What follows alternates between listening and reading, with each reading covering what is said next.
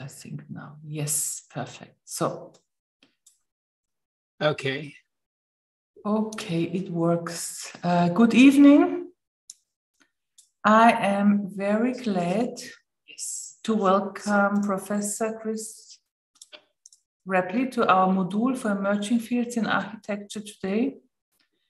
Today we have an important topic. We talk about climate change, but also about finding the agency to act. And before Professor Rapley will summarize the messages of climate science and show how insights from the mind sciences are helping accelerate societal action, please let me introduce him shortly. Professor Chris Rapley is Professor of Climate Science at University College London. He is a member of the Academia Europaea, the chair of the European Science Foundation's European Space Science Committee, a member of the European Space Agency's Director General's High-Level Advisory Group on Human Space Exploration for Europe. He also is the patron of the Surrey Climate Commission and a member of the UK Parliament and Scientific Committee. Chris Rapley has an MA in Honours Physics from Oxford University, a Master of Science in Radio Astronomy from the University of Manchester, a PhD in X-ray astronomy from the University of London, and some honorary degrees and honorary professorships. His previous posts include, he was recently Director of the Science Museum, Director of the British Antarctic Survey, Chairman of the London Climate Change Partnership, and President of the Scientific Committee on Antarctic Research. He has also been Distinguished Visiting Scientist at NASA's Jet Propulsion Laboratory. Chris Rapley spent the first 25 years of his career as a space scientist developing instruments to study the soft X-ray sky, solar flares, and in particular the Earth's polar regions and land-based water bodies. More recently, he has focused on the role of climate scientists in delivering value to society through decision-making, public policy, and more effective communication. This is interesting. Maybe Chris Rapley will tell also about that. In 2014, he and the playwright Duncan Macmillan wrote a play. It's called 2071, which Professor Rapley performed at the Royal Court Theatre and in Hamburg and Brussels. The script is available in paperback and was published by John Murray. In 2003, Professor Rapley was appointed Commander of the Order of the British Empire of Her Majesty the Queen. And in 2008, he was awarded the Edinburgh Science Medal for having made a significant contribution to the understanding and well-being of humanity. Welcome, Dr. Chris Rapley. I'm very glad to have you here in our class. And I think we're all looking forward to your talk. Thank you very much, Sandra. Hello, everybody. Good to see you all. And I hope you enjoy and benefit from the next couple of hours. So I'm going to start by sharing my presentation. And can I just check with Sandra that you can see that okay? Yes, it looks okay. Good. All right, well, as Sandra said, I called this talk Climate Change, Finding the Agency to Act. We supposedly make about 30,000 decisions a day, each of us, from the kind of trivial, about what clothes to wear, what to have for breakfast, through to, if we're in senior positions, decisions that can affect the future of the planet. And one of the issues with climate change is that the science community over the last 40, 50 years, and increasingly over the last decade or so, has put huge amounts of effort into understanding the nature of the problem. And that all derives from what we would call the natural sciences, the physicists, the chemists, the biologists, the climatologists, the polar specialists, and so on. But of course, what really matters is decisions that are made round tables, like in this cartoon, that will actually define what the future of the planet and society will look like. So that's what I've become interested in, and that's the journey that we'll go on over the next hour or so, as I take you through the story of climate change. I mean, arguably the greatest drama that humanity has engaged in, with as yet blank pages for the future, which we can all sit down and write. So some of you may have seen reports during the summer when, if you think back, Europe and other places in the world, as we'll see, suffered very extreme droughts, which reduced water levels, river levels, and so on. And in many parts of Europe, revealed rocks in which were carved messages from the past. And these rocks are known as hunger stones. And the message in this case from the Elbe River is, if you can see me, weep. Because in the past, back as far as the 15th century, strong events in the 17th, 18th, 19th centuries, river levels this low were associated with extreme droughts and crop failures and severe hunger, starvation. So what we witnessed in July of this year was, by any standards, an extreme event. But if we look around Europe and then around the world, this is an image of the Rhine, which of course is a hugely important transport artery, which was disrupted because the vessels were finding it difficult to navigate, in some places impossible to navigate the shallow waters. This is the Danube in Budapest. This is a tributary of the Loire in France. This is Lake Oroville in California. This is the Parana River, South America's second longest river. It goes all the way from Paraguay down through Brazil and Argentina. Similarly in South Asia and in China, this is Poing Lake in China, and this is the Jialing River in Chongqing in China. So around the world, these extreme droughts and very much lowered water levels were synchronous. And if we look at the temperature data, this summary of meteorological data in Europe, it wasn't just that there was an extended and extreme drought, but there were incredible record temperatures, records being broken routinely over a period of several weeks. But it's really not normal for temperatures in Europe to get much beyond the 40s, and yet they became quite commonplace.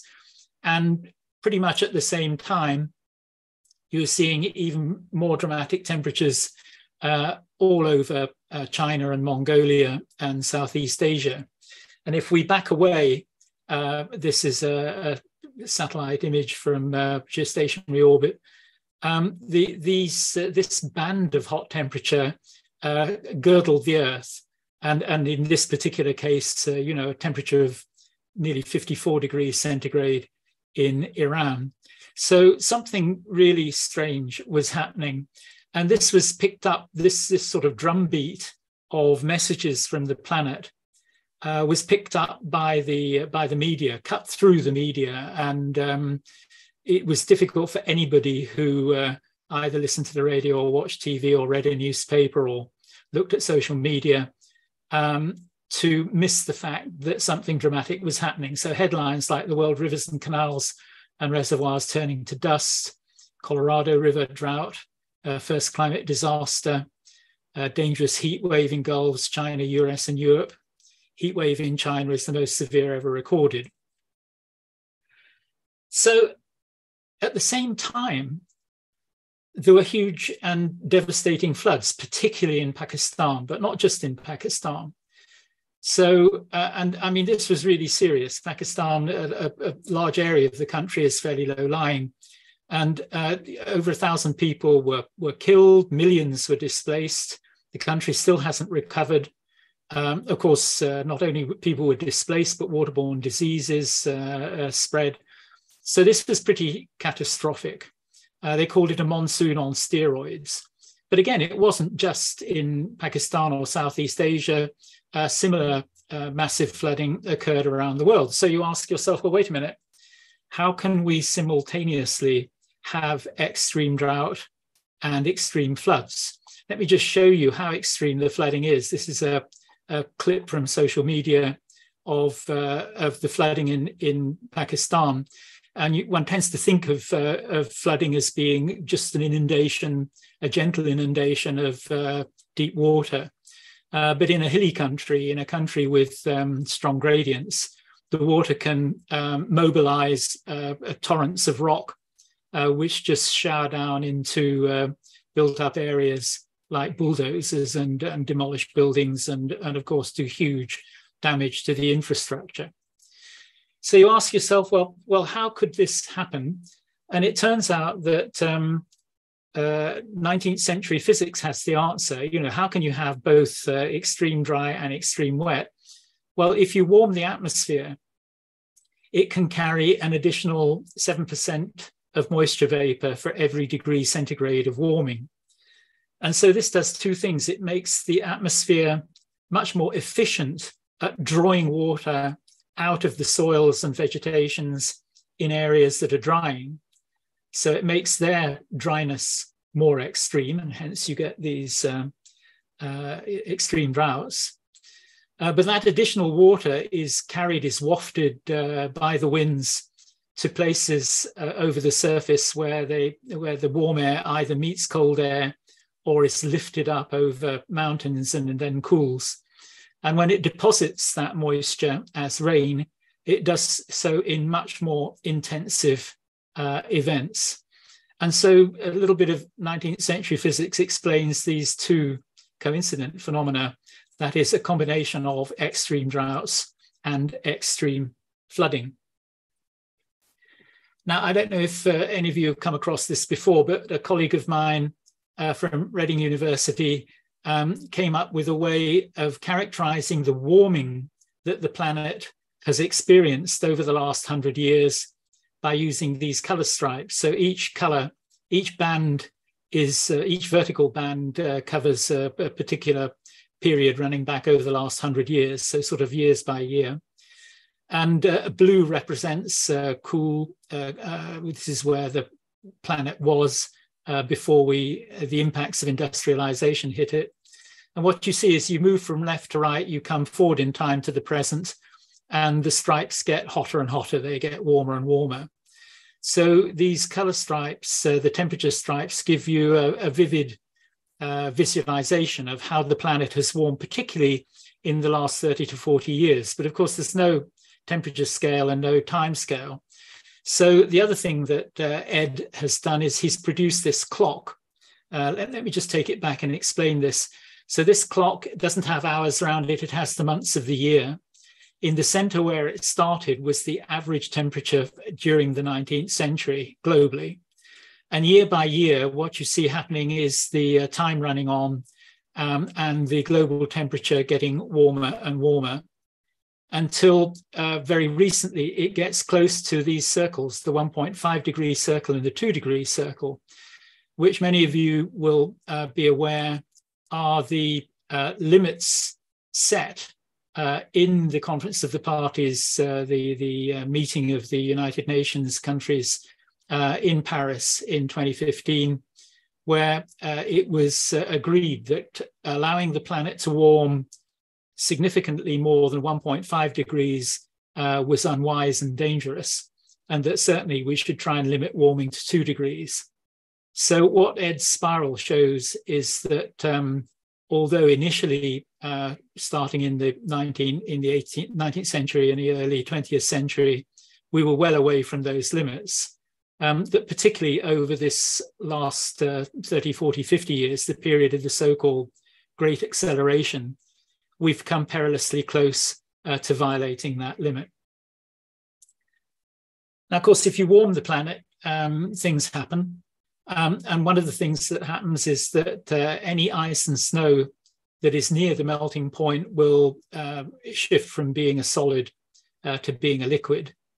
And so this image, which is built up, it's a composite from a whole series of satellite images, is looking down towards the North Pole. You can see Canada, Greenland, and over in the background there, you can just about make out Scandinavia, and then running all the way around Russia and Siberia. So we're looking at the Arctic Ocean. And the white and grey colours represent floating sea ice, so the frozen crust of the ocean. And the lighter colours represent quite thick ice. So if you look at the little histogram, the little chart down in the bottom right, it shows that the bright white colours represent ice that has an age of 5 years or more, so it's survived 5 summers, and would have been about 5 meters, maybe 7 meters thick. And that in addition, as you get towards the more coastal areas, there's thinner ice, and indeed running down the left-hand side of, or the western side of Greenland, and a little bit down the eastern side of it, there's ice that is only 1 year old and therefore quite thin, a meter or so. And the thing about this ice is that it forms a cap that isolates the ocean from the atmosphere, and so prevents exchanges of heat and moisture and momentum between the ocean and the atmosphere. So it performs a really important geophysical function. And so what we're going to see, this first image starts in January 1984, so in the winter.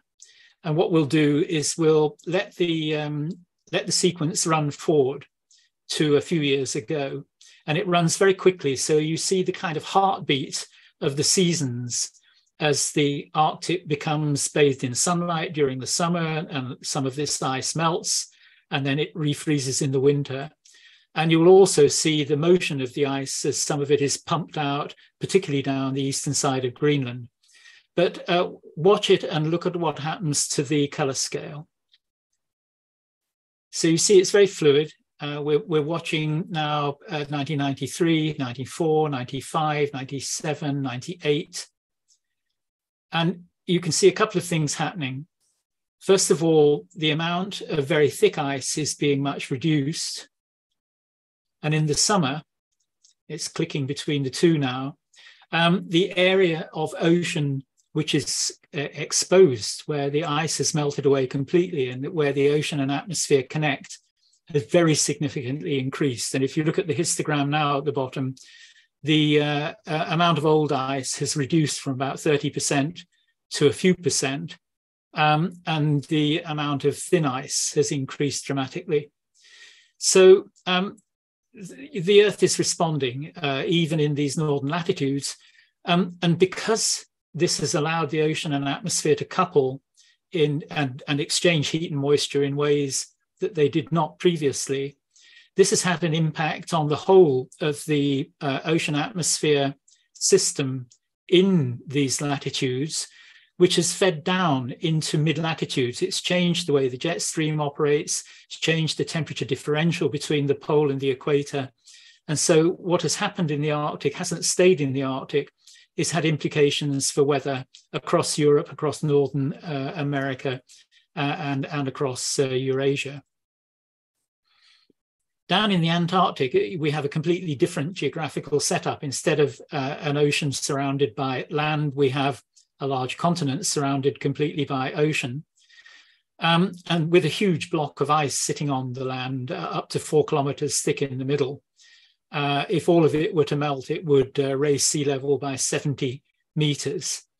And what's been happening there is the color scale shows that around the coastal regions, particularly in what's called West Antarctica here, but also in East Antarctica, ice has been lost. That is, the glaciers have been accelerating, and the conveyor belt of ice from the ice dome, the huge ice sheet, into the ocean has accelerated with significant ice loss. And so Antarctica is dumping ice into the ocean. This has happened because the ocean beneath the ice shelves that float around these coastlines, the ocean has warmed, the ice shelves have been damaged, they've collapsed. Their removal has removed effectively a cork from a bottle, and those glaciers have accelerated. And that's led, along with melting in Greenland, melting and ice loss in Greenland and in glaciers around the world, to an acceleration in sea level rise. So up until a couple of hundred years ago, certainly for 2 millennia previously, sea level had been pretty stable following its rise after the last transition from the last ice age. But these data have been taken during the satellite era from advanced radars that orbit the Earth and measure the height of the ocean surface. And during the period, just the last decade of the last millennium, sea level was rising at a couple of millimeters a year. In the early part of this millennium, it was rising at 3 millimeters a year. And more recently, it's been rising at about 4 millimeters a year, or 44 centimeters, or 44 centimeters a century. And this is significant because during the transition from the last ice age to the present, sea level rose at about 1 meter per century. So in less than 100 years, both as a result of the warming of the ocean, which causes it to expand, and the loss of ice on land, we've kicked off a geologically significant rate of sea level rise. So I was talking about what was happening in the summer, and then you look back a little bit further. But just to remind you that we're still seeing very strange temperatures, certainly in Europe. This was taken, it's the 14th today, so this is from a couple of days ago. You can see the color chart here shows that over continental Europe, we're seeing temperatures anywhere between 5 and 10, 15 degrees warmer than is normal for this time of year. Interestingly, over the United States, it's the opposite. They're seeing extremely cold temperatures. And this is again because the Arctic has been upset and that system is now less stable. And so it's able to spill cold air down, in this case over the United States and Canada, and at the same time draw warm air up over Europe in ways that are extremely unusual. So what's going on here? What's happening here? Well, we have upset. I'm a physicist, and so I like to get to the kind of underlying principles of what's going on here. And basically, human beings have upset the energy balance of the planet. And you all know the story of how this has been done. I'll come on to it in a minute. But this satellite image of the planet is not taken in the optical, which we're familiar with. We see beautiful pictures of the blue planet, all the time. But this is taken in the thermal infrared. So we're looking at the heat radiation, which is escaping from the planet into the cosmos, into the darkness of space. And the darker areas are actually warm, it's a negative image, and the lighter areas are cool. And what's happening here is that the heat that's escaping to the camera is coming from quite high up in the atmosphere. If you look in the dark areas, which we would call in the optical the clear atmosphere, you can't actually see the surface.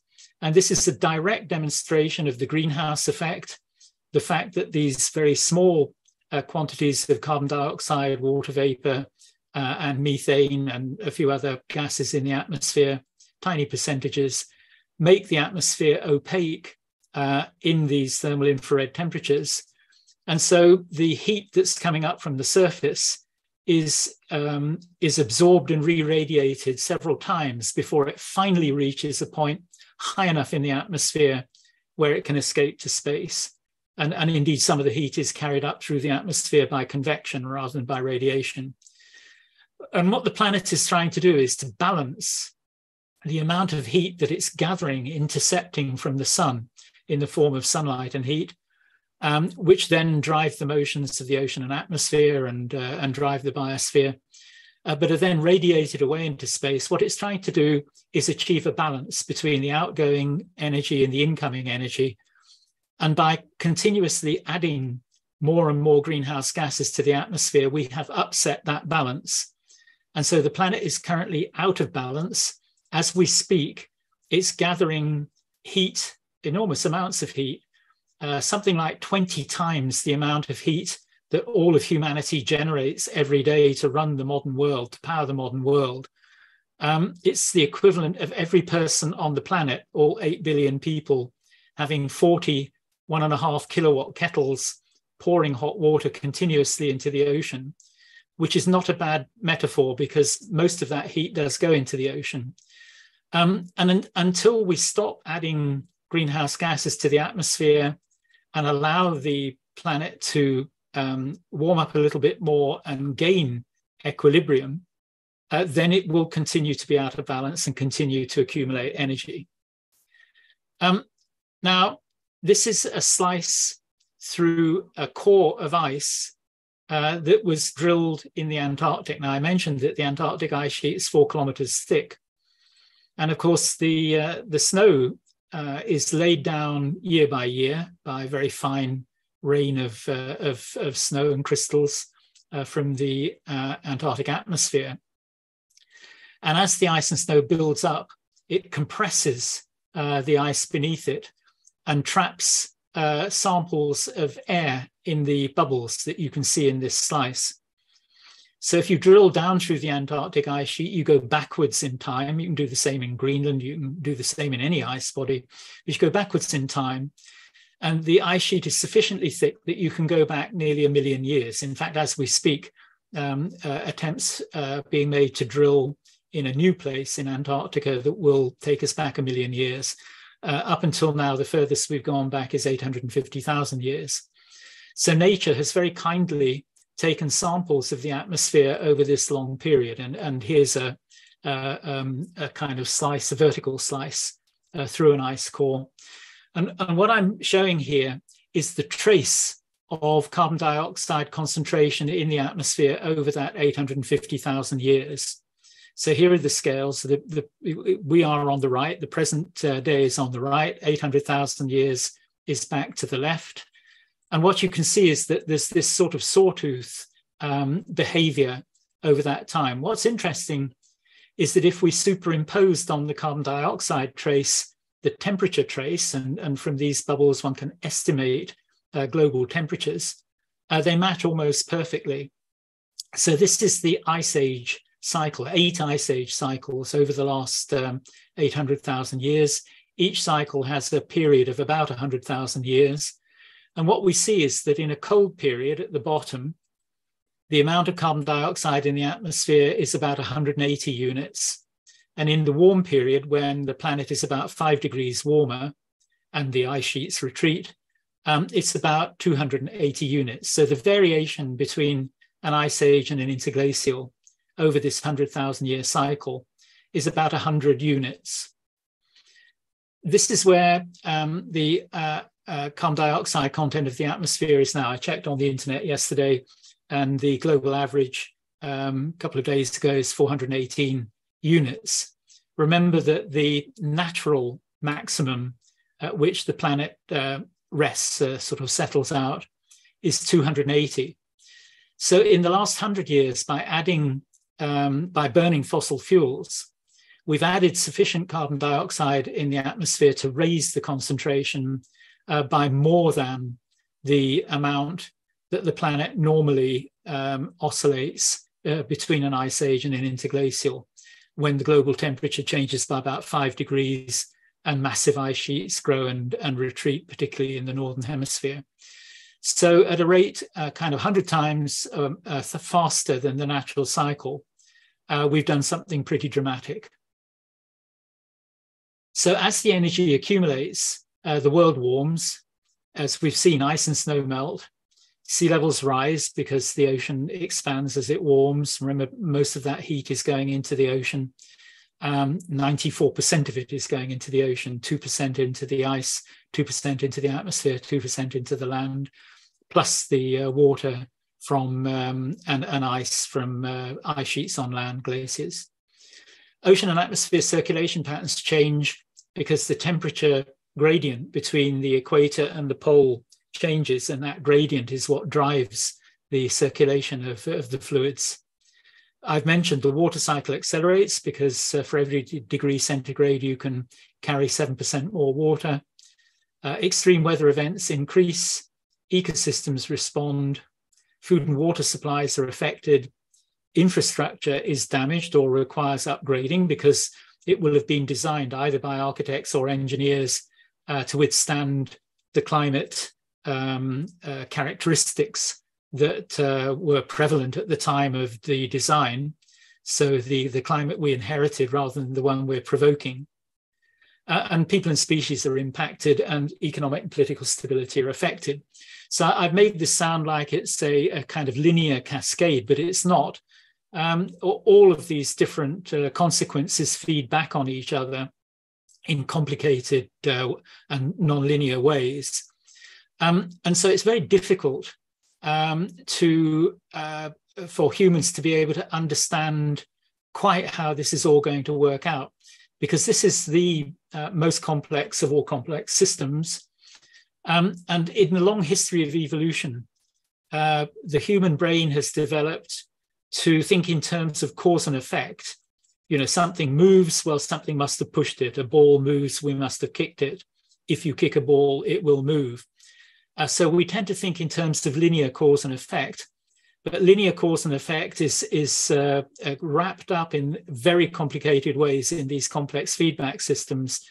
And the human brain hasn't evolved to be able to intuitively understand how these things work. In fact, they're highly counterintuitive.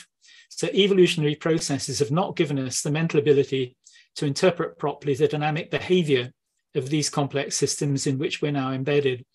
And this quote comes from an American researcher, Jay Forrester, who back in the 1970s, in the very, very early days of digital computing, realized that the tool that we are increasingly have access to that helps us try and understand these complex systems better than our brain is the digital computer. And indeed, he worked with others on the limits to growth exercise, very famous book, published first in 1972. And he developed this digital model of the Earth system and used it to predict a whole load of social and other traces into the future.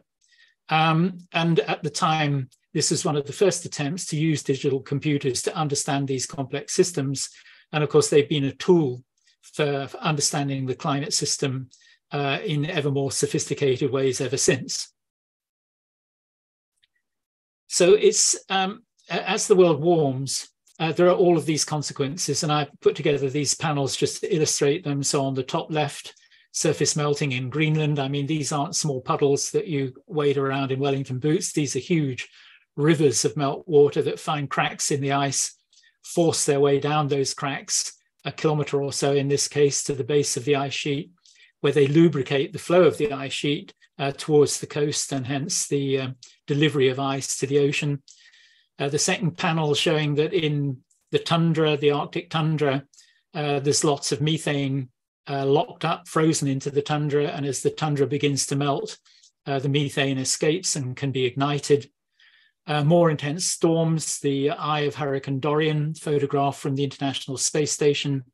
The winds circulating around the eye of the storm were, a couple of 100-mile-an-hour winds, and you can see the devastation of those winds in the Bahamas, Grand Albaco, and Abaco. And it often you hear those who are skeptical about climate change say, well, human beings will adapt.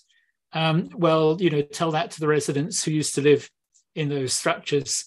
4 years on, they still haven't recovered. Over on the left in the middle is one of the residents escaping not before the winds hit, but dealing with the storm surge that the tornado, the hurricane generated as it approached the land. And then other panels showing wildfires, coastal erosion, the buckling of rails to illustrate impacts on infrastructure. an image of a French nuclear power station, which of many was shut down this summer because the cooling water was too warm from the river system to cool the reactors, people losing their homes, and migration, which we'll come back to. So there are a whole complex range of consequences for human beings. But I just want to pick on this one to illustrate something that the climate science community has been able to predict general consequences, but the specific consequences eluded people. So who would ever have known? It certainly was not predicted 5 years ago that Pacific Gas and Electric, PG&E, who are the utility that provides gas and electricity to essentially most of the residents in California, the richest state of the richest country in the world, that they should have had to sue for Chapter 11 bankruptcy because faulty overhead lines that they had not maintained satisfactorily set light to forests during the wildfire season and caused tens of billions of dollars worth of damage to properties and businesses, as well as many people losing their lives. And so class action against that company that provides electricity and gas power to California has caused them to go bankrupt. And so the social consequences of climate change are still unfolding before our eyes. And this chart tries to summarize the billion-dollar weather and climate disasters in the United States alone last year.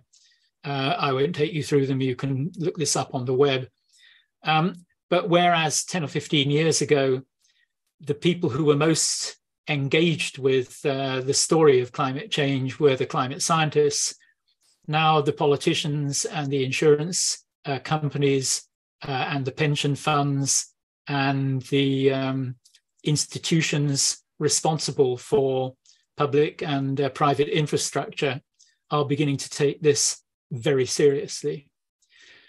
Just from earlier this week, this little clip. Making landfall along Florida's east coast as a Category 1 storm, but quickly weakened to a tropical storm. At least 45 of Florida's 67 counties are under a state of emergency, and video continuing to come in showing damage like this. Homes in the Daytona Beach area dangling over the edge of a cliff on the verge of collapsing. For more, let's bring in Daytona Beach Shores Mayor Nancy Miller. Nancy, we just saw those homes falling right into the ocean. You're at the city's public safety department. Give us an update. What's the latest? Well, as of today, Kira, we now have 18 properties that we have deemed unsafe. So what that means to us that we have used all of our public safety officers as well as loans from our sheriff department to go in condo by condo, building by building to make sure that there was no one occupying those buildings. So she goes on to say that people in her department who've been there for 30, 40 years, never seen anything like it, which is a common statement. The reason it's important is that even though it was only 18 or 19 properties that were severely damaged, the impact on the public services in Daytona Beach were massive. They had to deploy people in ways that prevented them from doing other things. So whereas in the past, climate change in the public mind tended to be seen as something that would happen in the future to other people somewhere else on the planet, it's now becoming real. It's becoming a real part of everybody's lives. So again, just some other issues here. Heat waves estimated to have already cost the global economy 16 trillion. I'll give you an example. This is a map of temperature, global temperature averaged over the year. But it's not normal temperature, dry bulb temperature. This is wet bulb temperature, which, as some of you will know, is very relevant to human beings. This is the temperature you measure with a thermometer that's wrapped up in a damp cloth, which is evaporating water and therefore cooling the thermometer. And that's exactly what the human body does. As we live our lives, we're generating about 100 watts of heat. We need to radiate and rid ourselves of that heat, or it overcomes our temperature control system, and we get serious organ damage and die. And so we sweat away a lot of that heat. And if the wet bulb temperature gets to 35, 36 degrees is the traditional statement, then it becomes impossible for a human to do that. And it's hugely dangerous. Exposed to that sort of wet bulb temperature for more than a few hours can be lethal. And so you need to be able to retreat into an air-conditioned building or a tunnel or a cave or something. So the way things are at present is that for most of the time, most of the planet is reasonably well away from that critical threshold. But some modeling done a couple of years ago showed that in extremis, and this is, it is an extreme scenario, it makes some strong assumptions about humans not addressing carbon emissions and so on in a rather dramatic way. But nevertheless, this is quite physically feasible. It's not impossible that this could happen. This is where we could be towards the end of the century, with vast tracts of the planet well at these serious limits where those regions are uninhabitable. And of course, you'll notice that although Africa may not be that occupied, and perhaps the Amazon rainforests, other areas within this zone are heavily habited and would essentially affect billions of people. Now, when that was first published, the climate science community was very cautious about it. It was seen as an answer to the question, what is the absolute worst that could happen, even if it's extremely unlikely? Useful to know, but not necessarily worth planning for. But since then, there's been quite a lot of work done on the future of what's called the human climate niche, the emergence of heat and humidity too severe, summers becoming too hot for humans. And more recently, some work done on just checking what the wet bulb temperature environment humans really can tolerate. And in fact, the threshold is not 35 degrees, but actually it's 32 degrees or thereabouts. Anything much beyond that is becoming significant for humans. In the nighttime, when you're sleeping, if the temperature in your building doesn't drop below 25 degrees, that's also problematical because the body can't reset itself to cope with heat the next day. And so extreme heat is becoming a major issue. And if we go back to this summer, I just show you again the situation that vast tracts of the planet were exposed to blistering heat, 50 degrees or thereabouts in India, 100 times more likely as a result of climate change than if we had left the atmosphere alone. And for those of you that may have read this fictional book, The Ministry for the Future, it's slightly upsetting because the initial chapter of this book, which is fiction, as I say, but nevertheless, it describes an extreme heat wave in India and Pakistan, which essentially was played out in the summer. So reality becoming following fiction. Now, of course, if areas become uninhabitable, either through extreme heat or drought, crop failures, or inundation by rising sea levels or floods, then people will be displaced. And this image is from Damascus in Syria. The people that were displaced into the suburban areas where we know the terrible tragedy has been unfolding for some years now were partly driven there by the effect of 3 years of extreme drought round about 2010, but also by the impact of the Iraq war, which displaced a couple of million people. So, you know, humans are perfectly capable of displacing people without climate change. But nevertheless, climate change was a factor because that drought was an extremely unusual drought and is attributed as an extreme to having been made more probable by climate change. So migration, which of course has been a huge issue across the Mediterranean in particular and into Europe, is one of the consequences of climate change. I'm not saying that it is driven by climate change, but climate change is a threat multiplier. And this image shows some of those migrants arriving at the borders of the European Union, actually in Hungary, where they were held by wire fences and then dealt with. But as you know, dealing with that influx of perfectly legal migrants escaping from desperate situations destabilized European politics. And in particular, it was a major factor in the UK's decision to exit Europe through Brexit. And so for anybody who thinks that they have not been affected by climate change, particularly in the UK, because they've not yet suffered serious effects from a heat wave or flooding, many have, but many haven't, everybody is already feeling the effects because political stability has already suffered as a result of climate change. Now, what the climate science community has also discovered is that in this hugely complex system with feedbacks in it, you can push it and push it and push it incrementally, adding more and more greenhouse gases to the atmosphere each year, and it will respond incrementally until, like any complex system, it will reach a point where it's capable of suddenly reorganizing itself in a non-linear way. And the climate science community has identified a number of what are called tipping points in the climate system. So the irreversible loss of the Greenland ice sheet, the loss of Arctic summer ice, you saw that in the little animation, the loss of coral reefs, loss of West Antarctica.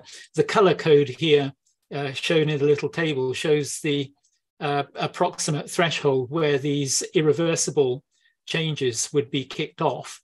So some in the 1 to 3 degree range, others at slightly higher temperatures. And indeed, the climate science community has been lowering its estimates of where those thresholds are. But nevertheless, it's quite possible that we are already on the verge of pushing through some of these tipping points.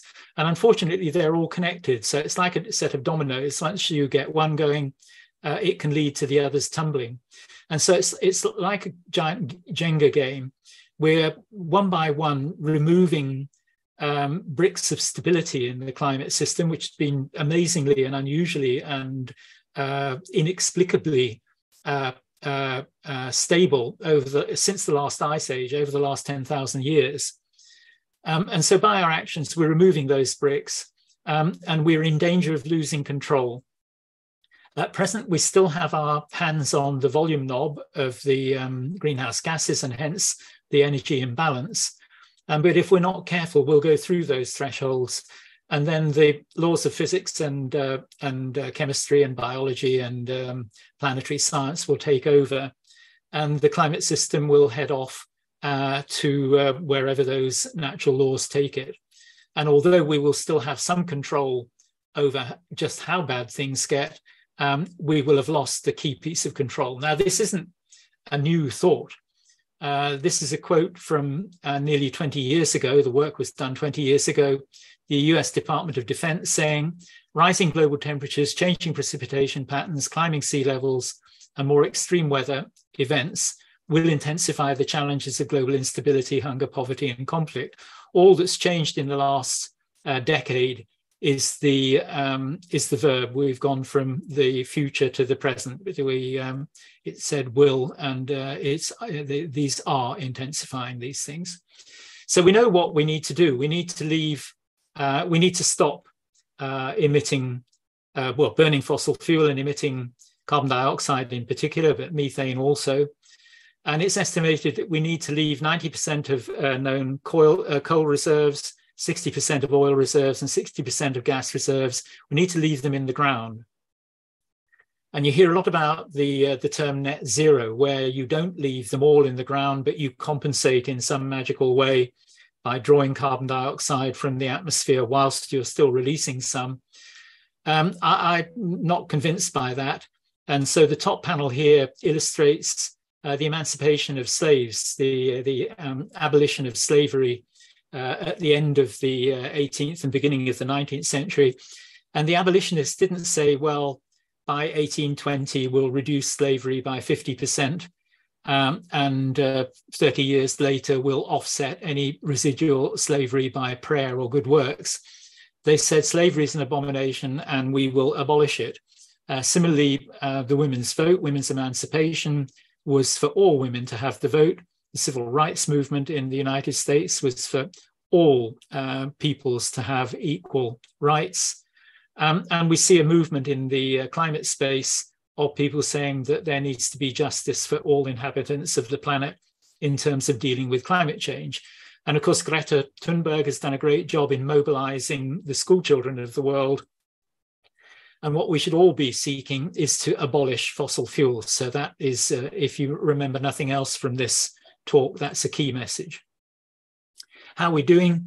Well, these are some headlines triggered, of course, by the Conference of the Parties, COP27, which is going on right now.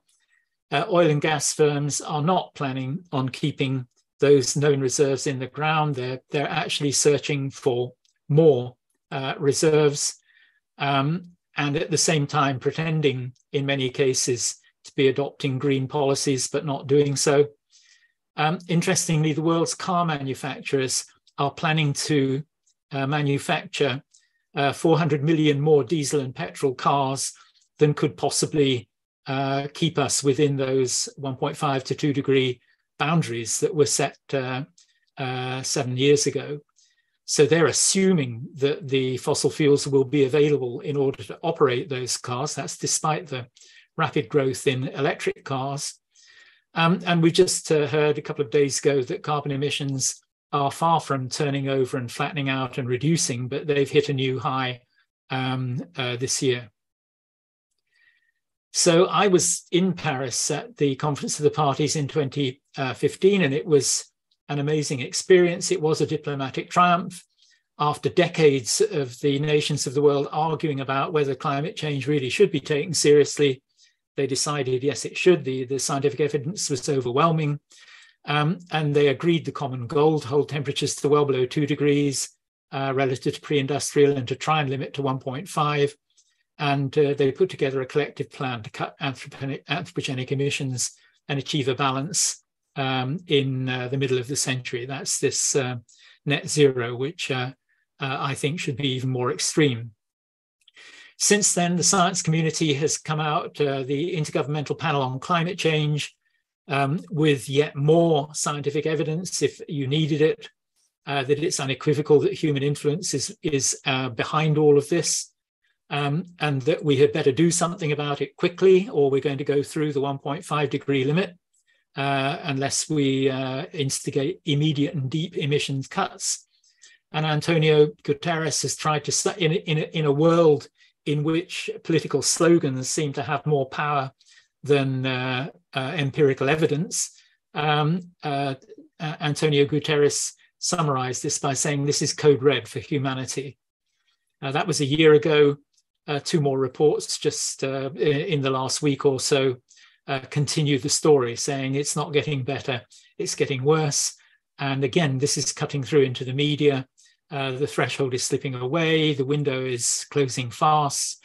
There is no credible pathway to 1.5 degrees in place, red alerts and so on. So as we speak, the nations of the world are wrangling over this in Sharm el-Sheikh. We don't know what the outcome will be, but on the basis of what we already know has happened and has not happened since Paris, one wouldn't hold one's breath that the really intensive interventions that are needed will happen. And so where are we? This thermometer shows where the planet may be at the end of the century. Remember that the range agreed in Paris is 1.5 to 2 degrees, shown by the little red range of arrows on the left. This is where we were pre-industrial. This is where we are now at 1.2 degrees of warming. And those various colored bars on the right show where we're heading based on different assumptions, the policies and actions that have already been committed to, the targets that have been set by different nations, the pledges, an optimistic scenario. But by and large, we'll wait and see what emerges at the end of this week. But it looks like we're heading beyond 2 degrees to something like 2.5, 2.7. And remember, of course, that this is a best estimate. This is a probability distribution. If we're lucky, it could be cooler. If we're unlucky, it could be warmer.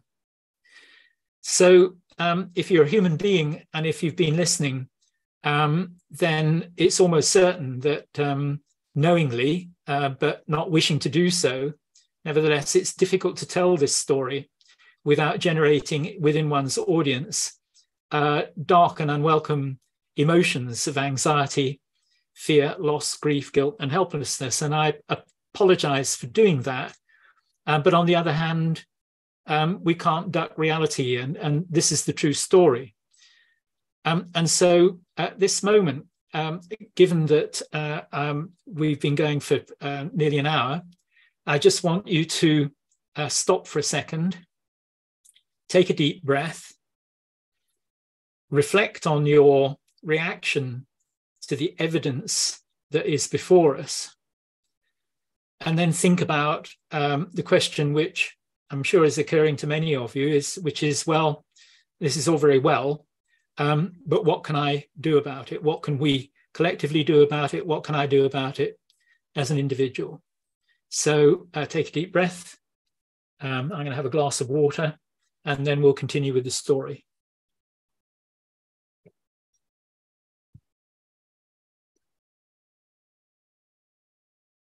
Okay. Well, you heard that I'm very much involved and have been throughout my career in space research and using the vantage point of space initially to study the cosmos, but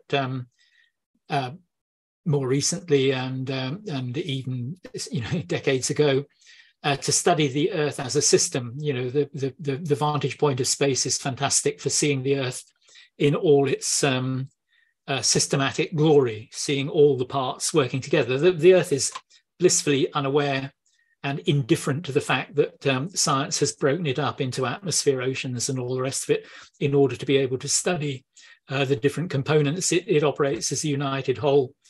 And one of the best places to observe it from is space. That's not to say that we don't observe it from aircraft and the ocean as well. But all of that huge investment of money, time, effort, technology goes nowhere if what happens in 8 billion of these things doesn't connect and doesn't take us on a path into the future in which we address the problem. It's worth pointing out, just out of interest, I said that the human body burns about 100 watts of power all the time. The brain takes about a fifth of that, 20% of it. And so it's a exaflop computer. You can't really compare the wetware of your and my brains, this 1.3 kilograms of stuff that we have within our skull. You can't really compare that directly with a digital computer, but the computations that are going on are sort of equivalent to an exaflop computer. And it's amazing that for 1.3 kilos and 20 watts, you get a machine, a living machine that does something that the most powerful and fastest computer in the world takes 20 megawatts of power and weighs 200 tons to do the same. Anyway, nevertheless, so what happens inside these things will decide the future trajectory of the climate system. And what we all know but tend to forget is that most of that exaflop of computing, those 30,000 decisions that you're making each day, are done completely automatically. You're not even aware of them. You can't even dig down and sample them unless you try very, very hard, and then only a very limited amount of access. The deliberative part is the stuff that we think about, that we hear that little voice in our head rationalizing. The deliberative part is tiny compared with the automatic part. And there are many ways this can be illustrated, but a colleague of mine, Bo Lotto, produced this nice diagram or picture a little while ago, and I just used it to illustrate one thing. Here you see a scene, you recognize it, it's a room, it's got a table, it's got some lights, and there's some tiles on the floor. And I want to draw your attention to those two tiles. If we expand them, there's one of them and there's the other. What you can see in the expanded versions is that they are exactly the same color and hue and intensity. So if I, as a physical scientist, built an instrument to characterize those tiles, I'd be pretty disappointed if it didn't tell me that they were identical, because they are identical in terms of their light emission as reflected, or in this case, transmitted light emissions, because you're looking at it on a screen. But of course, in the context of the picture, they look completely different, because what your brain is doing is saying, if that tile, which is under the table, is not much lighter than the other one, then I would not see it in that way. So your brain, completely without you being able to control it, is giving you meaning in context. It's saying, no, that tile must be physically much brighter than the other one if this image is to make sense. And you can't overrule that. If I take you back, even though by looking at these two patches that they are the same, you can't see them the same. You can't overrule that automatic wetware, which is processing the image in your head. Now, why would evolution have done that? Why would it have equipped you with this automatic process? Well, distinguishing a light grey snake from a dark grey snake, regardless of the illumination, whether it's under the table or outside the table, is potentially an existential piece of information, because one may be poisonous and one may not. And so, and presumably that is why your forebears and my forebears were filtered out. Those that did not have this automatic capacity got bitten by poisonous snakes or whatever else was the consequence of not making that distinction. And those of us that have that capacity have survived.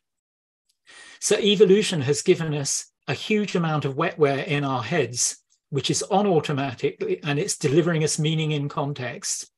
So in this case, the visual processor is hardwired, it's always on, it's in the hidden part. It errs on the side of false positives. It tells you things that are sometimes wrong, but it's safer to do so. And it works very quickly. Here's an image of some kids in a horror house somewhere in the United States. They've just been exposed to something, I don't even know what it is, but you can see all of them completely involuntarily have responded to a threat. So their arms have come up to protect the chest and the heart.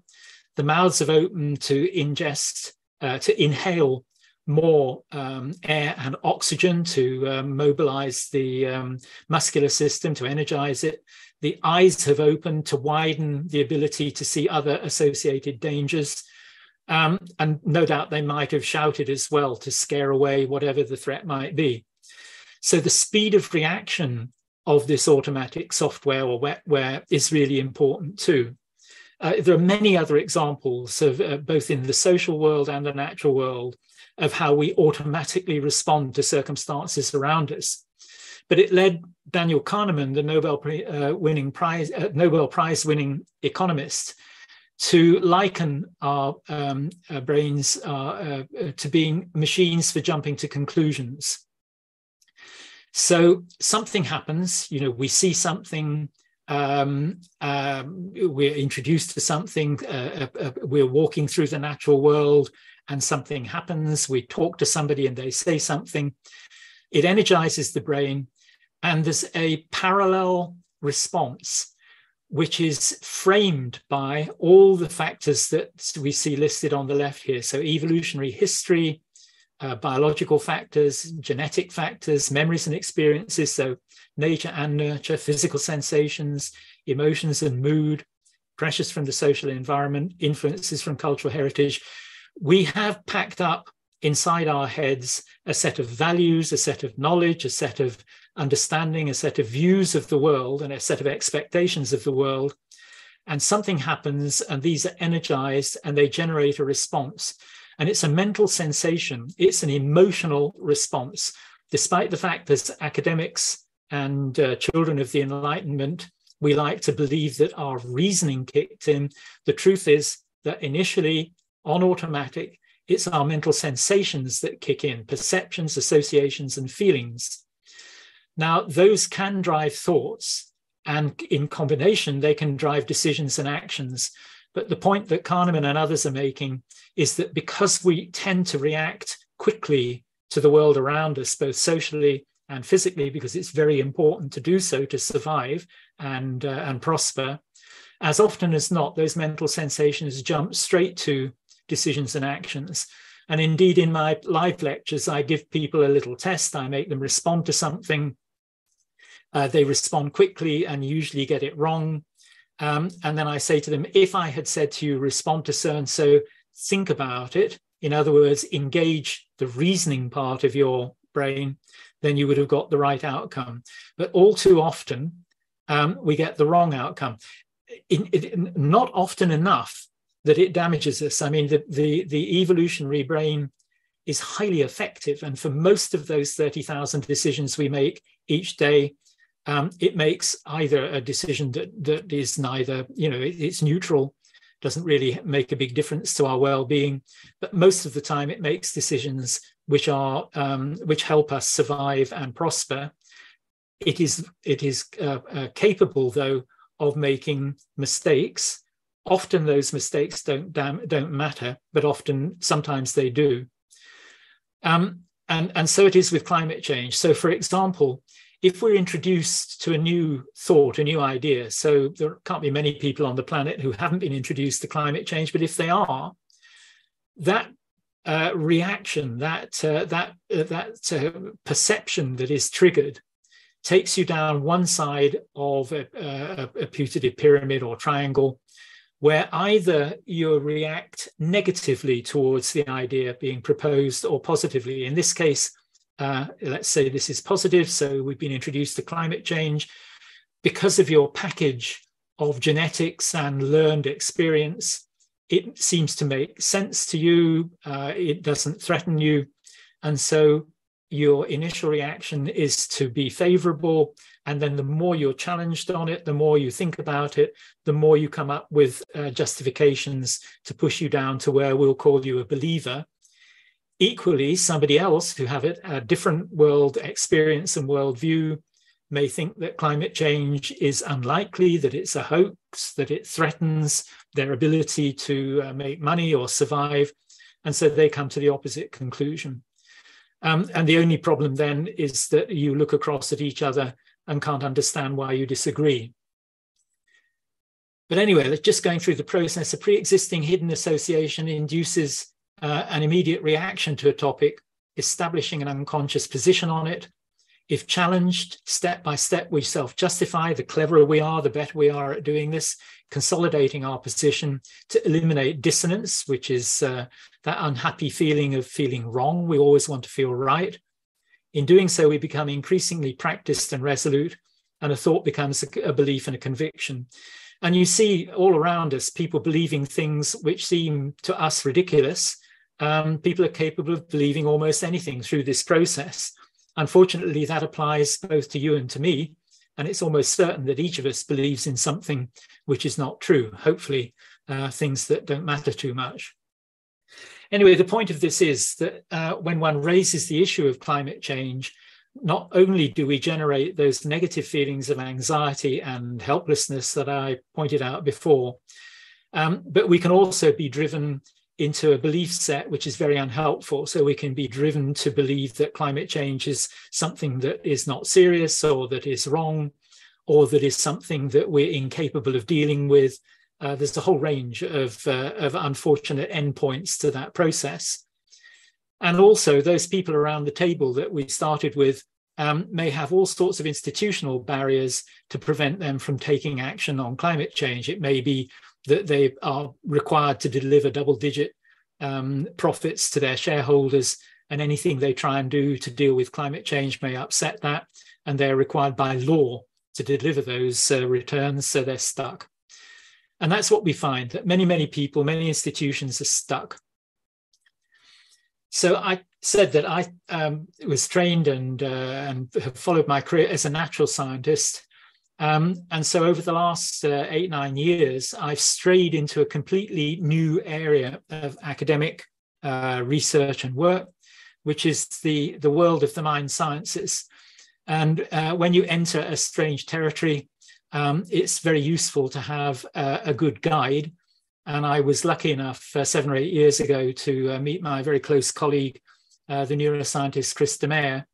And between us, we've explored this territory of the mind sciences with climate change and people being stuck in mind, and have managed to extract from the huge body of work that the social sciences in general and the neurosciences and behavioral sciences in particular have generated.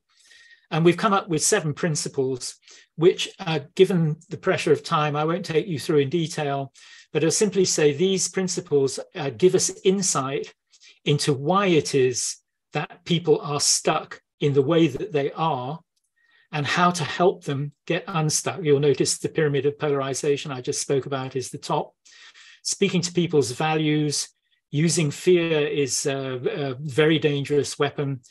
But the most important thing that emerges from this sifting of what's emerged from the mind sciences is that it's not evidence that drives beliefs and then action, the linear model, which as children of the Enlightenment, we're all taught to believe in. It's actually quite the reverse. It's actions that drive beliefs. If you do something, your self-justification engine does not want to think that you're doing something silly. And so it will find arguments and justifications for what you did, which will make you feel good and encourage you to do more. So very quickly, where do we look in society to intervene to make a difference? Well, it's clear that the world of politics and senior business decision makers has very powerful impacts on the climate system, as do the behaviors of the general public, that's you and me, driven by thought leaders and their own ideas. So climate action, whether it's not taking an aircraft, riding a bike, eating less meat, or coming up with policies and laws or business decisions that reduce emissions, these are where the rubber hits the road. These are where action takes place. And these two things are interlinked. The political world can't move too far ahead of the public world without losing support in a democratic country, at least. And equally, the public can't move further than the law allows them to. So these two things are interconnected. So over here is the climate science community. You can open that box and there's a whole other set of stories to say in there. And through the IPCC process and similar, the climate science community is quite well practiced at dealing with officials and professionals who guide the decisions of the politicians and senior business leaders. And this is happening in Sharm el-Sheikh while we speak.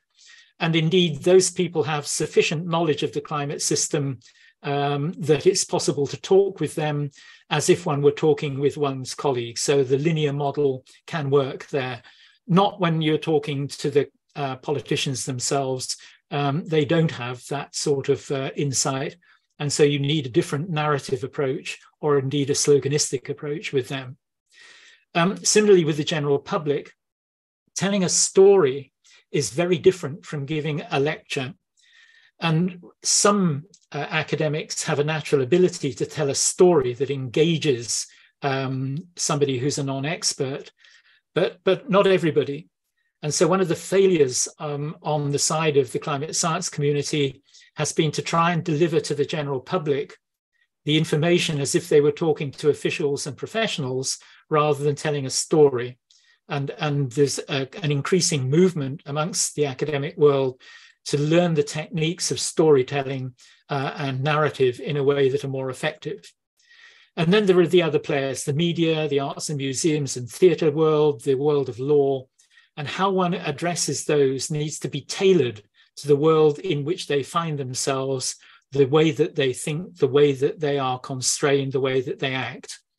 And as I say, we know that many are stuck. They believe in climate change, they want to work on it, but they don't know what to do.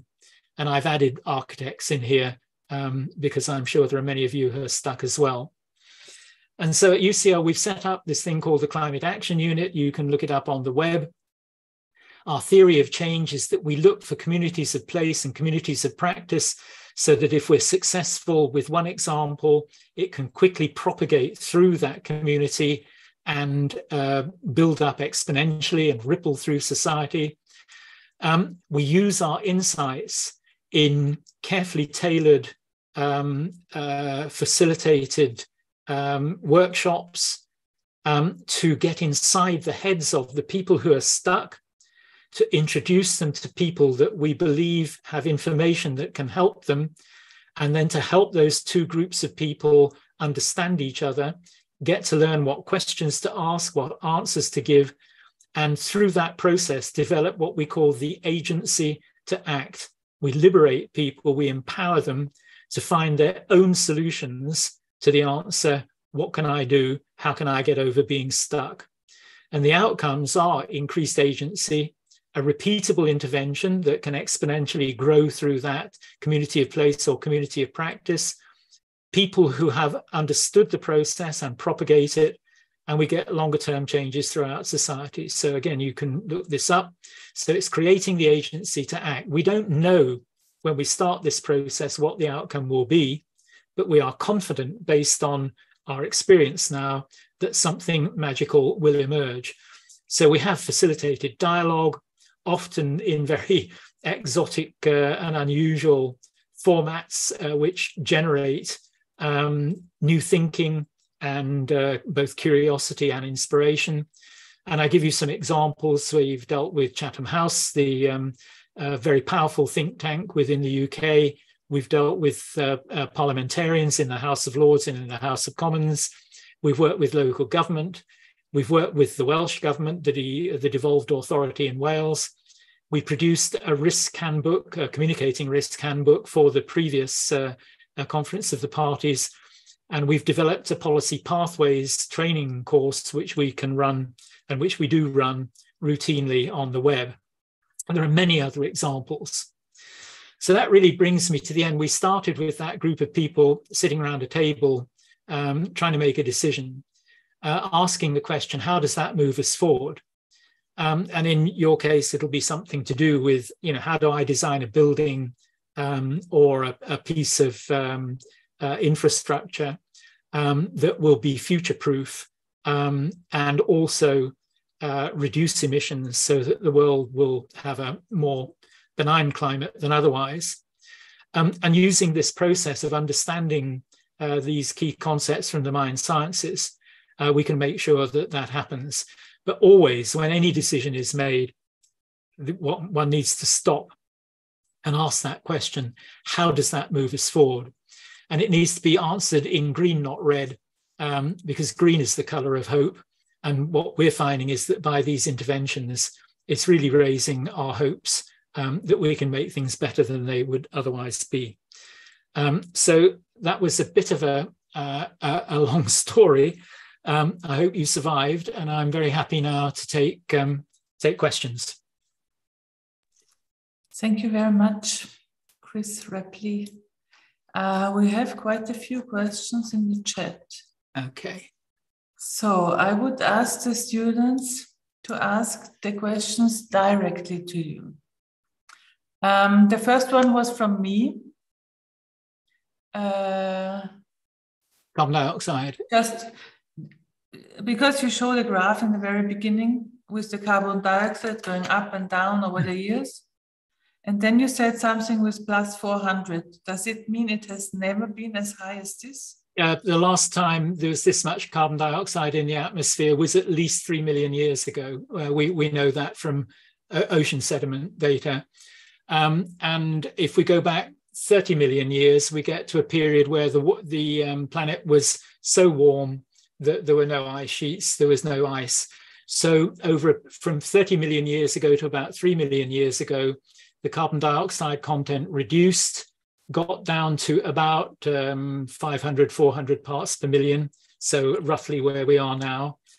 And that's when we entered this ice age cycle. Initially, the ice ages waxed and waned with a 40,000 year period, but about 1 million years ago, that shifted to this 100,000 year period. But for 3 million years, the carbon dioxide content has not been anywhere near as high as it is now. We've put that up in the last 100 years. So it's a hugely dramatic signal. Yes, it sounds like. Okay, the next question is from Heidi. Please, Heidi. Yeah, it links to your question actually a bit. It was also with the graph you showed about the ice age cycle, and I wanted to ask if our planet will still face another ice age, or if we have reached a point where this will not happen again, or I don't know. Yeah, the science community has looked at this. It looks like we have prevented the next ice age because of this warming of the planet that we've induced. I should say that the ice age cycles are triggered by small wobbles in the tilt of the planet and its precession and the shape of the orbit. The orbit becomes more elliptical and less elliptical, and this changes the way that sunlight and heat are accumulated over the surface of the planet, particularly at high latitudes. And so those small changes, this rhythm, is what has been driving the natural cycle of ice ages and interglacials. And we've now pumped sufficient carbon dioxide into the atmosphere that we've completely disrupted that cycle. Now, it's certainly true that that cycle will continue and will sit on top of what we have done. And so over the next 100,000 years, it will be slightly cooler as a result of that cycle than it would have been without it. But we won't get another ice age where the Northern Hemisphere is covered in a huge ice sheet, as it was, as recently as 20,000 years ago. I was born in Birmingham in the Midlands in the UK, and I couldn't have been born there 20,000 years ago because there was the best part of a kilometre of ice sitting over the top of it, which some people say would have been a good thing, but that's if you like Birmingham or not. Thank you. Maike, you are next, please.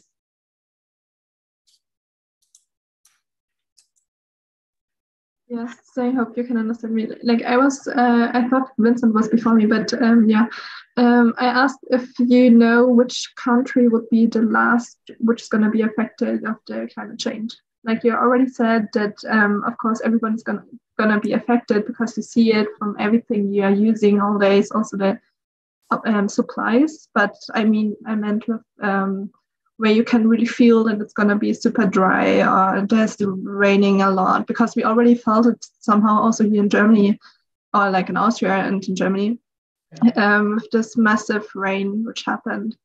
And maybe there's a zone which is. Yeah, it's an interesting question, and I have to say nobody's ever asked me that before. It's an interesting point. The trouble is that all nations will be affected. Nobody is going to escape. Yes. And I gave the example of California. I think that there has been this constant message over the decades. Oh well, it's the poor countries that will suffer the most because they're the least able, they're the least resilient, they're the least able to adapt. I've never been completely convinced by that. I mean, obviously, ethically, it's very unfair on poor nations who haven't contributed to the problem that they suffer at all. But on the other hand, people who are able to deal with very rough circumstances may be more capable of handling the consequences than those of us that live in societies where everything is really tuned to the system that we inherited. And California is rather a good point, with the coastal erosion, with the wildfires, with the impact of the smoke, even in the areas that didn't burn down, the air quality has been so poor that it has been affecting people's health. You've seen that it's caused the utility to go bankrupt. So it's all to do with these interconnections in the physical and social and natural system, everything is connected to everything. And so I would find it difficult to figure out with any confidence which place on the planet, which country on the planet would be least affected or affected last. I think everybody is going to be affected one way or another. Yeah, I meant like more with, you were saying that there's going to be a climate change refugees, like mostly from the south. Like you showed one picture where I saw Africa's going to be really affected. And then I was thinking about it, which country maybe would be the country where everybody tries to enter, try to stay, try to live in many years. Yes. Well, if you're talking about migration, then if you look at that, if that heat map comes to pass, that is, if it really gets to the point where across Southeast Asia, wet bulb temperatures of 32, 33, 34 degrees become commonplace, then one might imagine, and I'm speculating, but one might imagine that there could be a massive migration from China into Mongolia, for example, because Mongolia will be cooler. You know, it will still warm up, but it will be more tolerable than China, which is, of course, why the fact that there are boundaries, between, in this case, Russia and China, is so worrying, because as I pointed out, the political stability of Europe has already been disrupted by what is, in comparison, a relatively modest flux of migrants. So, the migrants will try and find their way to countries that they believe are better able to manage affairs. And certainly Western Europe, for the moment, is very attractive compared with other countries. I honestly think that's the best I can say, because the way that this story unfolds is very dependent on what we do, not only by way of preventing climate change accelerating, but also by way of exactly the issue which is being discussed in Sharm el-Sheikh as we speak, that is compensation to the poorer nations for loss and damage. So if the rich nations help the poorer nations build infrastructure, agricultural and civil infrastructure, which is more resilient to whatever climate effects they're going to suffer, and that might be coastal, sea defenses to defend against sea level rise, or the capacity to run more air-conditioned buildings through having solar panels or whatever. If the rich countries genuinely transferred substantial sums to the poorer countries, then there would be less need for people in the poorer countries to migrate. So you see my point. It's very difficult to predict what will happen because there are so many unknowns, and part of that answer may emerge at the end of this week. Does that help? Yes, a lot. Thanks a lot. Thanks a lot, Vincent. Yes, you are the next one, please. So first of all, thanks for your speech. I already asked a question before you showed your sheet about the tipping points, but do you think there is already, is it too late to stop the ongoing process of climate change, or did we reach any tipping points already we can't repair? There's again, the climate science community is discussing this a lot, and you will find I have colleagues who believe that we are dangerously close to the Greenland tipping point, for example, that if it may be that it is that we haven't already pushed it through the tipping point, but it is too late to stop us pushing it through the tipping point, because we're still, emitting more carbon dioxide than we should do, and it'll be very difficult to turn that off. There are others who are more, let's call them optimistic, and say, well, we still have a little bit of time left. But what nobody disagrees on is that, and we've been saying this some of us for 30 years, time is running out. And so the quicker and faster and harder that we move, the better. There can be no argument that we really need to do something significant. And of course, one of the things that I didn't really have time, because it was already a very long lecture, and perhaps I should have done, I get invited to brief all sorts of associations, different businesses, different nations, different organizations. And what isn't cutting through into the media is the enormous amount of work that is going on. I mean, in unlikely places. So, for example, Coca-Cola, which I would not have expected necessarily to be a super example of a company addressing climate change and the environmental crisis.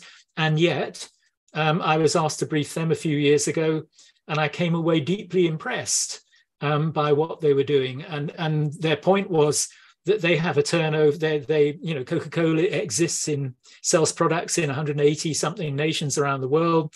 It has bottling plants and Coca-Cola manufacturing plants all around the world. They've recognized that water availability is going to be a huge problem to them. And also they're concerned about their carbon emissions as they move, their products around the world. And I was deeply impressed by the program of action that they had. And their point was the decisions they were making 10 years ago and continue to make will have more of an impact on the planet than many nations will, because they have a huge influence. And there are many, many, many good stories like that out there. And already the projections of where we're heading are anything up to a degree better than they would have been had we not intervened over the last 10 years in the way that we are. So there is good news out there. And I meet people all the time, amazing people from unexpected quarters who are doing a huge amount. And as you've seen, we're intervening to help people who are stuck do much more than they would otherwise do. And we see the benefits of that. So it's definitely not too late. And it's certainly not too late to make things better than they would otherwise be. But back to your point, whether we've gone through or whether we are now committed to going through some of these tipping points, I'm afraid only time will tell. We'll monitor it and see.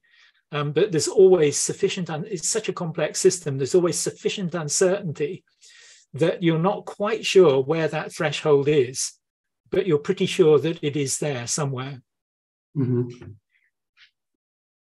Thank you. Thank you, Vincent. Who is Marab? It's me. Hello. What's your name? Hello, Marab.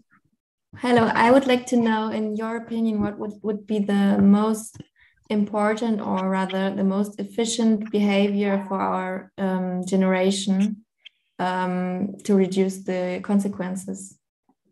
It's really interesting. I mean, firstly, I would say do something.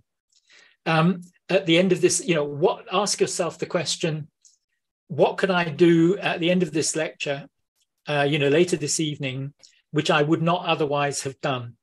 And the easiest thing is to just talk to somebody about it, either talk to your other, student colleagues, or better, talk to somebody who I wouldn't advise talking to a climate skeptic, because that can be very difficult and it can be a tremendous waste of your time.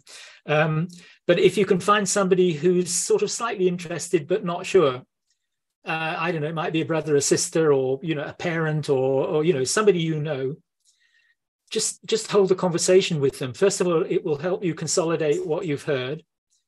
But secondly, actions drive beliefs, and actions drive other actions. It gets you on the ladder of doing something.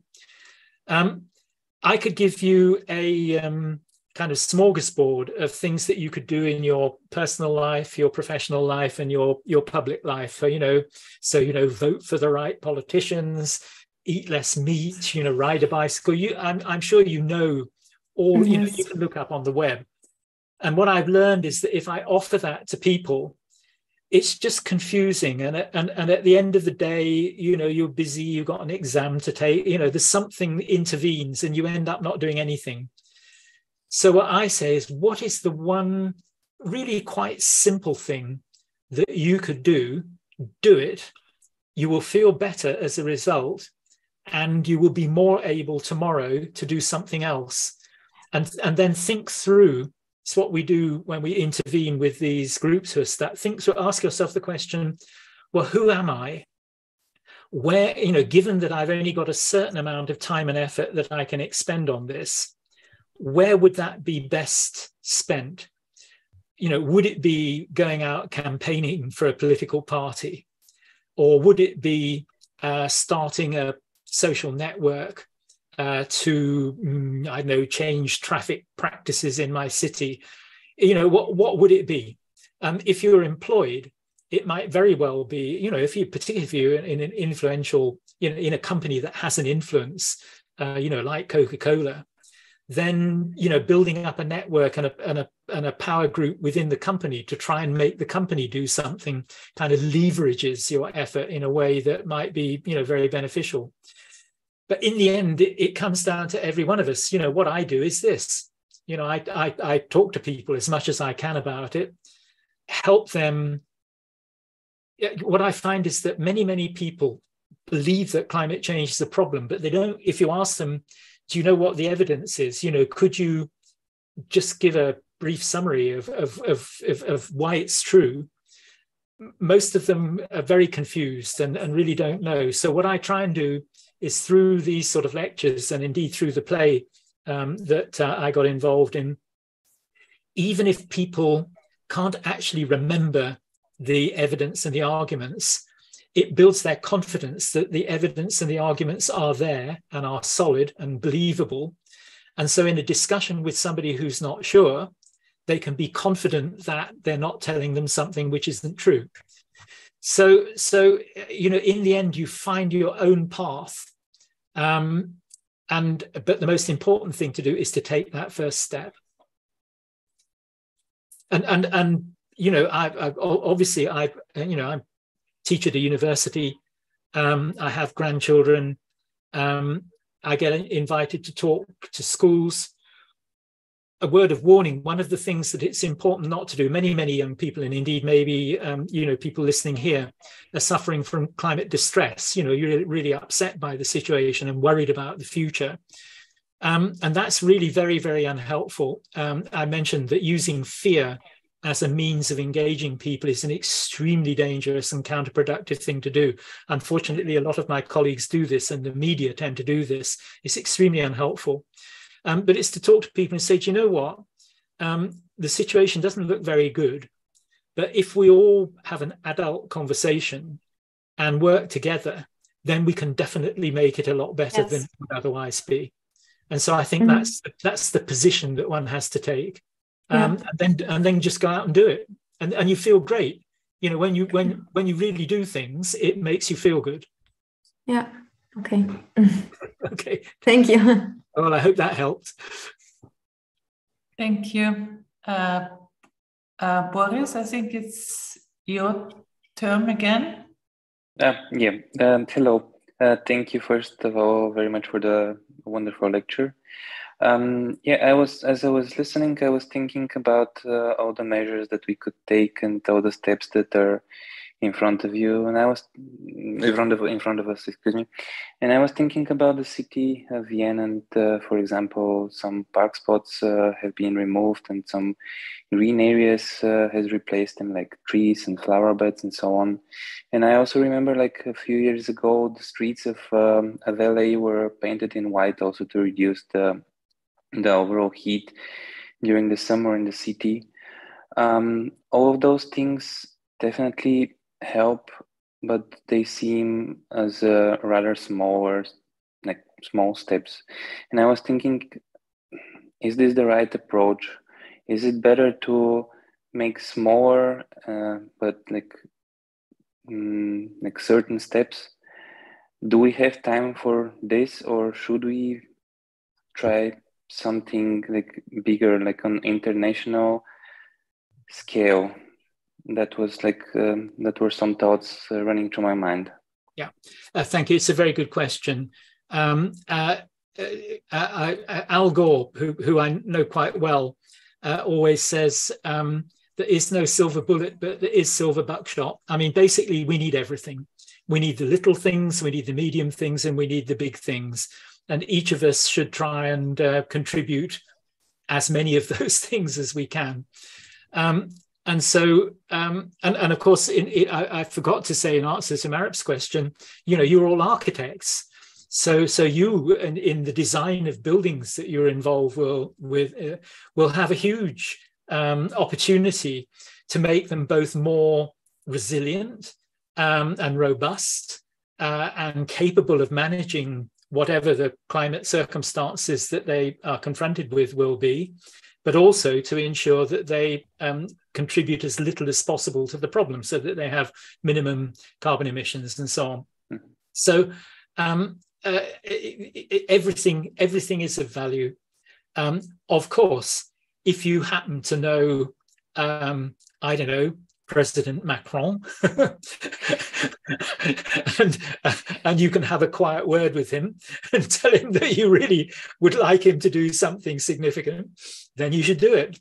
But if you don't know President Macron, I'm sure there are lots of other things that you can find to do. And the point is, everything helps. It not only helps truly in the real world, but as I've been saying, it helps psychologically. It helps everybody feel that they're working together in a fair and organized and sensible way.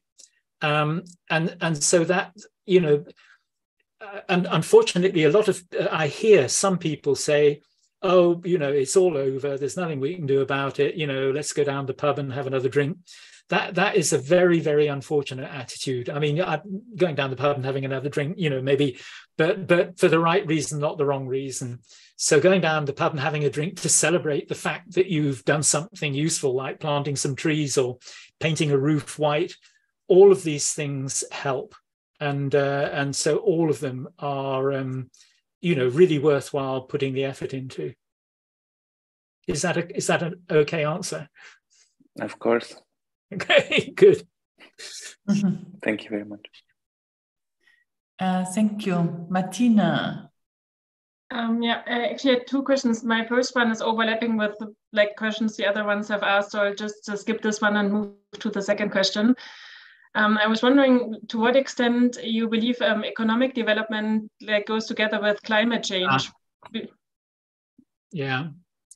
Okay, well, there is an argument that says that it's like there's a sort of hegemony, or there's almost a colonial view that the developing world should not, you know, where population is expanding, should somehow not be allowed to achieve the same levels of prosperity as the developed world, because if they do it by the same route, then they will definitely blow us through the 1.5 degree and 2 degree.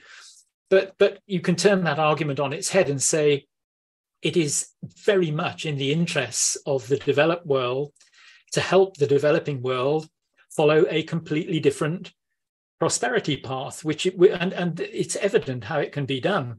You know, the cost experience curve of solar panels and wind power, you know, have collapsed to the point now where it is cheaper pretty much anywhere in the world to generate electricity from solar or wind power than it is from conventional coal or oil and gas.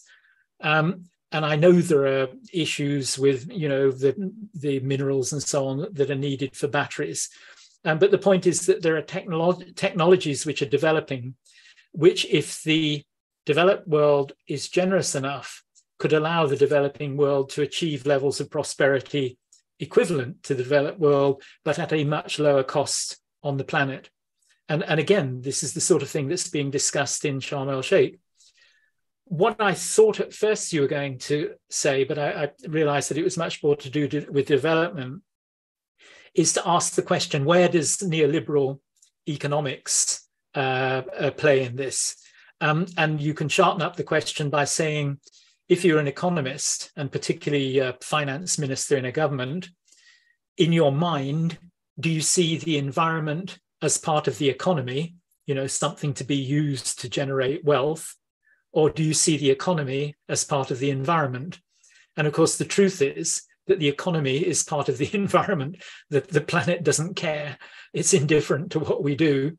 And if we have a badly designed economic system that does not recognize damages, sees them as outside the calculations of cost benefit, then of course we're in a very dangerous place. And so it is an absolute fact that the free market economy, as it is currently being practiced, is hugely damaging to the efforts to manage climate change. And there are a lot of bright young, not so young these days, economists, people like Donut Economics, Kate, just forgotten her second name, come back in a second, and my colleague Mariana Mazzucato. There's a new breed of economists who are coming along saying, no, we can design an economic system that will both help allow society to be prosperous, but to do so in a way which is sustainable and in harmony with the environment rather than not in harmony.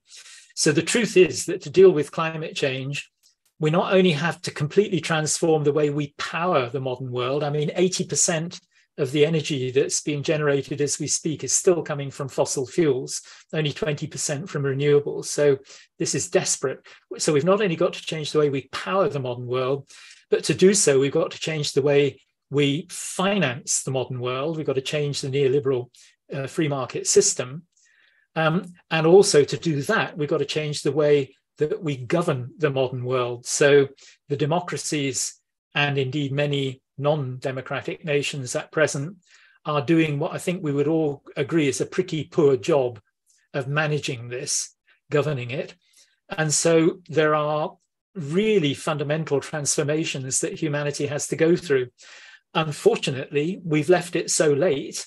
And as I've said several times, we are really running out of time, that we need to find some shortcuts between A and B so that we can do the best we can in the meantime and then try and deal with some of these more profound problems over a slightly longer time scale. Okay, thank you. Thank you. So I think now we have Leon, right? Eva. Okay. I think first is Julian. You can go first if you like. Okay. So thank you for your lecture. I was wondering what we would have to change considering politics. Like, for example, as you already mentioned, the Paris Agreement is kind of symbolic in retro perspective because it's not binding. And how can we make sure that necessary steps are enforced on a political scale in the future? Yeah, I was very much involved in polar research, Antarctic research. For 10 years, I ran the big institution in the UK, the British Antarctic Survey, that projects 400 scientists a year into Antarctica. And I don't know how much you know about Antarctica, but it has been set aside. Everything from 60 degrees southward is set aside under the Antarctic Treaty System. And so there are 35 participating nations now that form the government of Antarctica. So it doesn't belong to any individual nation. All the territorial claims have been set aside, and it's been agreed through the Antarctic Treaty consultation parties that it is set aside for peace and science. Now, of course, in the background, everybody knows that there are a lot of valuable minerals and other things down there. So I'm sure that the big interest that the nations have in Antarctica is not purely for peace and science, but for the moment, that's what they operate under. And they introduce, on an annual basis, legislation under that umbrella of the Antarctic Treaty System. So that is international law. and each of the nations participating agrees that, it will then translate that into national legislation to match it. So all of the treaty parties agree on international legislation, and then they enact that same legislation into their national legal systems. And then they will only permit citizens of their country to travel to the Antarctic on the basis that they obey that set of laws. And they're mainly to do with environmental controls and not having weapons down there and so on. So in principle, you could see something like that being agreed through the UNFCCC, the United Nations Framework Convention on Climate Change, where the conference of the parties essentially agreed measures and, if you like, international laws that the individual countries that are participating, in this case, all 192 of them, then enacted in their own legal systems to ensure that they essentially, adopted them, obeyed them. At present, as you say, it's voluntary. And indeed, we even saw, under President Trump, he essentially decided that he wasn't even going to commit to being part of the voluntary system for a while, and then came back in. What one would like the legitimacy is a very, very powerful driver of human behavior, much more even in our psyche. Legitimacy is really important. But I think it's at this stage, we have to say we are where we are and we have to do the best that we can. In the UK took, and I mean, the UK's got lots of things wrong with it, some things right with it. In 2008, the UK was a world leader in that it enacted a law called the Climate Change Act, which had all party support, and it requires the government to be guided by an independent scientific body, the Committee on Climate Change, which is a set of, very knowledgeable climate scientists and others. And that body, the Climate Change Committee, sets emission targets on 5-yearly bases, and the government is required by law to take actions to ensure that it keeps, beneath that lowering trajectory. And some other countries, I think Spain was looking at doing the same. I'm not sure if it did. I've sort of lost track a little bit, but other nations were very interested in this. And it's been very good. The UK has in fact managed to keep, has taken actions which have kept it beneath the first 3 carbon budget targets, 3 5-year targets. It will just about make the 4th one, but at present it's going to, the projections are that it will violate the 5th. And if it does, the government will have broken its own law. At which point you could say, well, what's going to happen then? You're going to put them all in jail. Well, some might like to, but it applies a pressure on government in a very positive and creative way. Yeah. Thank you. Thank you, Eva. Julian, sorry that I missed you. Well, first of all, thank you for your... Oh, sorry. Okay, you can go first as also if you want to. Let's take Julian because you missed you out. So first of all, thank you for your presentation. And I wondered if you do you have any hope for like future technical innovations which could help in reducing climate change, like nuclear fusion or maybe some new ways of construction or agricultural inventions? And by that, I don't mean that we should like rely on that, but do you draw any hope on that or from that?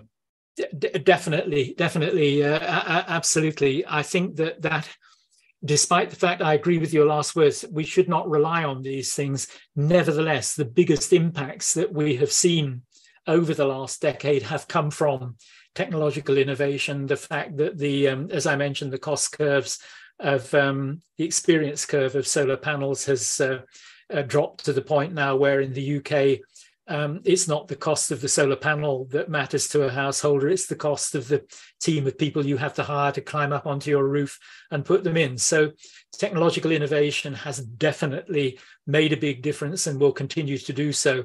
And new ideas emerge all the time. I mean, technological in the sense that that could cover agricultural. There's a big issue at present about sea kelp. Sea kelp, it turns out, is extremely effective at drawing down CO2. And so there are several schemes along various coastlines in the world where sowing sea kelp mattresses could have a big impact. So it's not just hard technology, it's botanical, biological advances as well. So absolutely, but the danger is that the political world and the economic world will, if these technological solutions, the sort of technocratic approach is given too much coverage, that they will sit back and say, okay, well, we don't have to tackle the hard problems then that confront us. As I say, we need everybody to work on everything. And nuclear fusion, I mean, the joke, as long as I've been alive, nuclear fusion has been 40 years away. There seem to be signs that it may be a bit closer now. And of course, if it is, that could be hugely impactful. We'll have to wait and see. Thank you. May I ask an additional question to what Julian just asked? Because friends of mine are working on space-based solar power. It's quite an issue at the moment. What do you think of that, Chris? This has come up recently, actually. I have some colleagues who are quite enthusiastic about the idea of space-based solar power. In principle, you can collect a huge amount of power with a big space installation. The problem is getting it down to the ground in a safe way, as a microwave beam or whatever. I had imagined, I'm a physicist, but I hadn't, had time to look into it. In my mind, there was this sort of beam, like a laser beam of high energy power coming down to some receiver on the ground. Sounded a bit dangerous to me. I'm assured that you could deliver it diluted over a sufficient area, that it would be a viable source of power. I'm absolutely no expert on this. Let's wait and see if it can work, and if investors are convinced enough that they invest in it. Great, it'll be another part of the solution. Thanks a lot, Leon. Now it's your turn. Please. So it's not really a question, it's more like an observation in architecture that I made, that a lot of architects just adapt to the climate change and nothing change really something. They build like under the protection of climate changing, the line in a desert, which provides a like livable climate in the building, but outside of the line, it's going to be much hotter in the air and the surroundings. And I think that's a huge mistake in thinking, that we always think about the easy and fast way to adapt to something than changing something really. Absolutely. You need to take a systems view. So you need to take an end-to-end view. Interestingly, I was asked a year ago to give a talk to the International European Real Estate's body organization. I've forgotten their name. I had never heard of them, and I had no idea what to expect, but they held a meeting in London, about 400 of them, representing companies that own apartments, apartment blocks and small businesses all over Europe.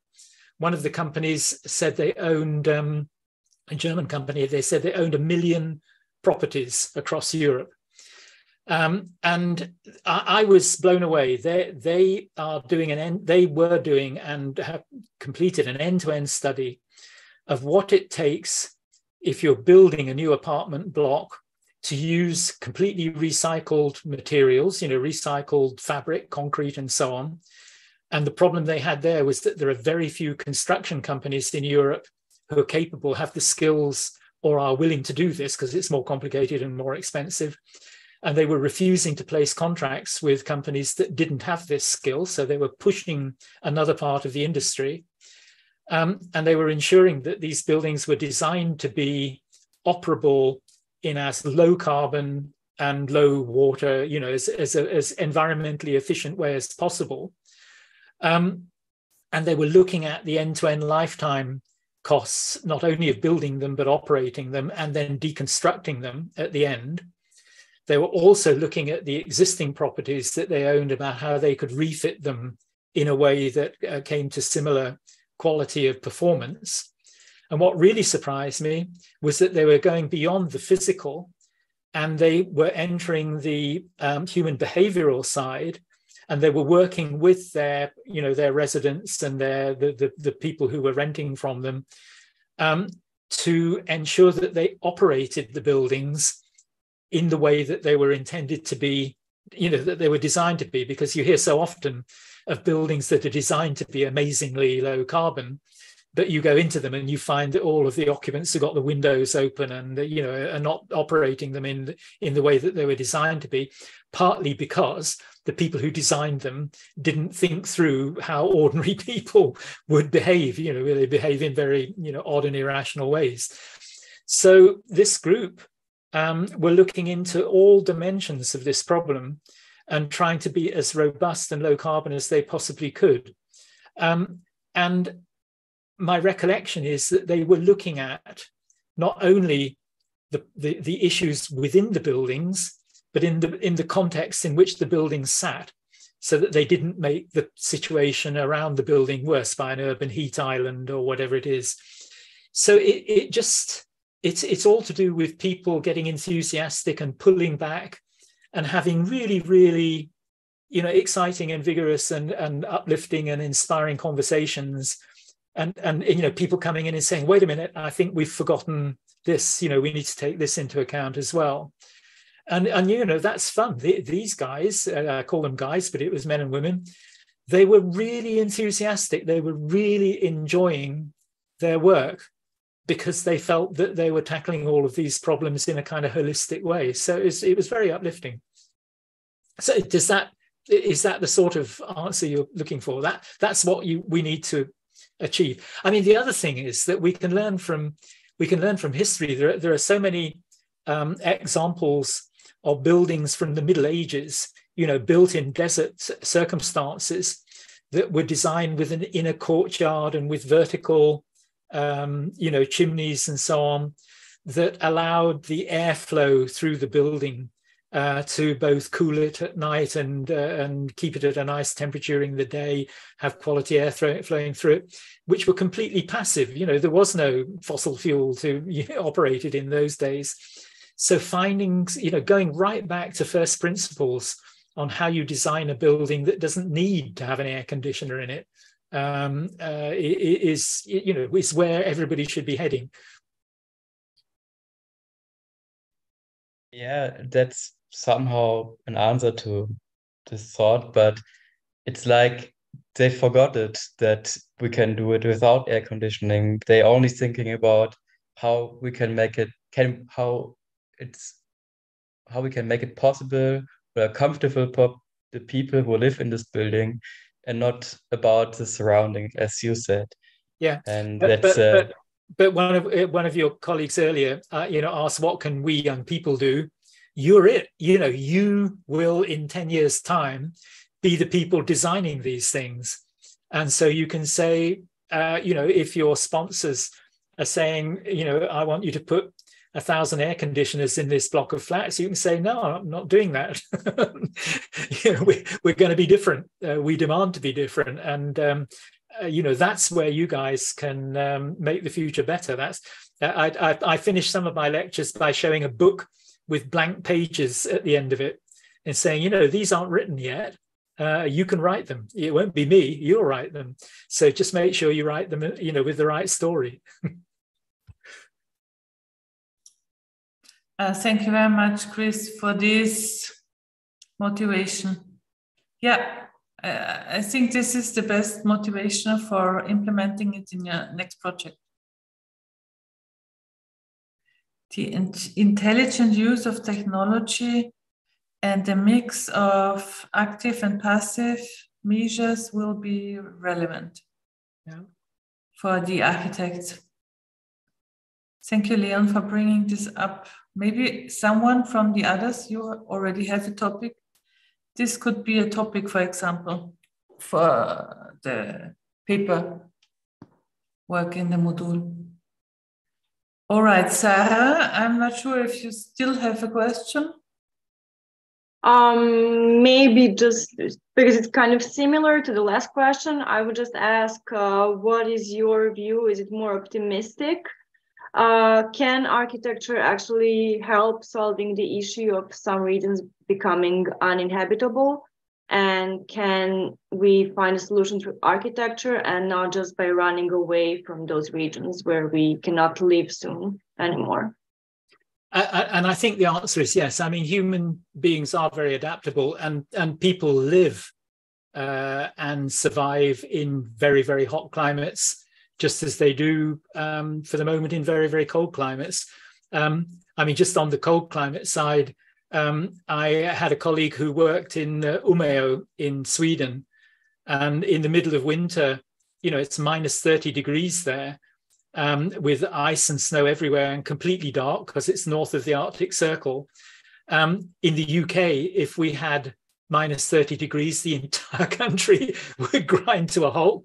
In Umeå, it's completely normal and everybody goes about their normal business. They wear special clothes, they have, you know, special buses, but they have adapted to a very extreme climate. Equally, in very hot places, you can adapt. Unfortunately, there is a tendency to adapt in a very energy intensive way. And so the trick is to find a way of doing it which is not energy intensive, or at least if it is energy intensive, it's using renewables and not fossil fuels. I mean, in principle, you could simply go underground. And I mean, humans have lived underground. They've lived in caves and so on in the past. But I would, and so I'm sure there are practical solutions, even in the places where, you know, during the daytime, the wet bulb temperature would be above 35 degrees or whatever it is, where people would, you know, they'd have siestas during that time down in their caves. And then during the nighttime, they would emerge and go about their normal business. It's just whether or not that's a very attractive lifestyle. If in the end, if it's the only lifestyle you've got, then you've got no choice.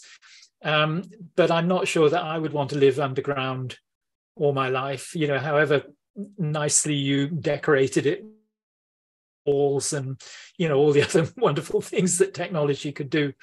So it's better if we can try and turn the volume knob down first, but at the same time adapt to whatever comes our way. Oh, and by the way, just on that business of adaptation, one thing I didn't mention is that a kind of revelation occurred to a group of people I was working with whose job it was to protect London from flooding, from the Thames estuary overflowing onto the London floodplain. And they started by looking at what the climate predictions were for 2100 and how much sea level rise there would be and what you would have to do to protect London against that level of sea level rise. And it was all, from a civil engineering point of view, very difficult and very expensive. And then it occurred to them, they said, well, wait a minute, we're you know, despite the best efforts of the climate scientists, we really aren't very sure what we will be confronted with in 2100. But we're quite a lot more sure about what we'll be confronted with 10 years from now and 20 years from now. So let's take an adaptive pathways approach. Let's ensure that in this case, London is well protected from flooding for the next 20 or 30 years and do what we have to do to ensure that that's the case. And then slowly roll that forward as more and more information becomes available and we understand better exactly what it is we have to face. So the same thing is true of the design of buildings, you know, hospitals or offices or people's homes. Don't try and design for 2100. Let's try and design for 2040 for the moment, and then see where we go. Now, having said that, the lifetime of a building can be 100 years. And so you may be taking a bit of a risk there. I mean, one of the problems we have in the UK is that we've got houses that were built in the 19th century and are still around and need to be retrofitted. So that adaptive pathways, as I think of it, applicable perhaps to buildings than it is in some other areas. But nevertheless, you get the idea that trying to solve the whole problem in one go is probably not the wise thing to do. It's to try and take a sort of incremental thing. So the answer to the house thing would be, you build a house or a hospital that will definitely cope with the circumstances it finds itself in 2040 and 2050, and is adaptable to anything worse that might be coming down the road in the 2070s, 2080s, and 2090s. And indeed, that's what they're doing with the embankment in London. They're putting in strong foundations so that if necessary, it can be built up much higher. But for the moment, they're only building it up to cope with the next 10 or 20 years.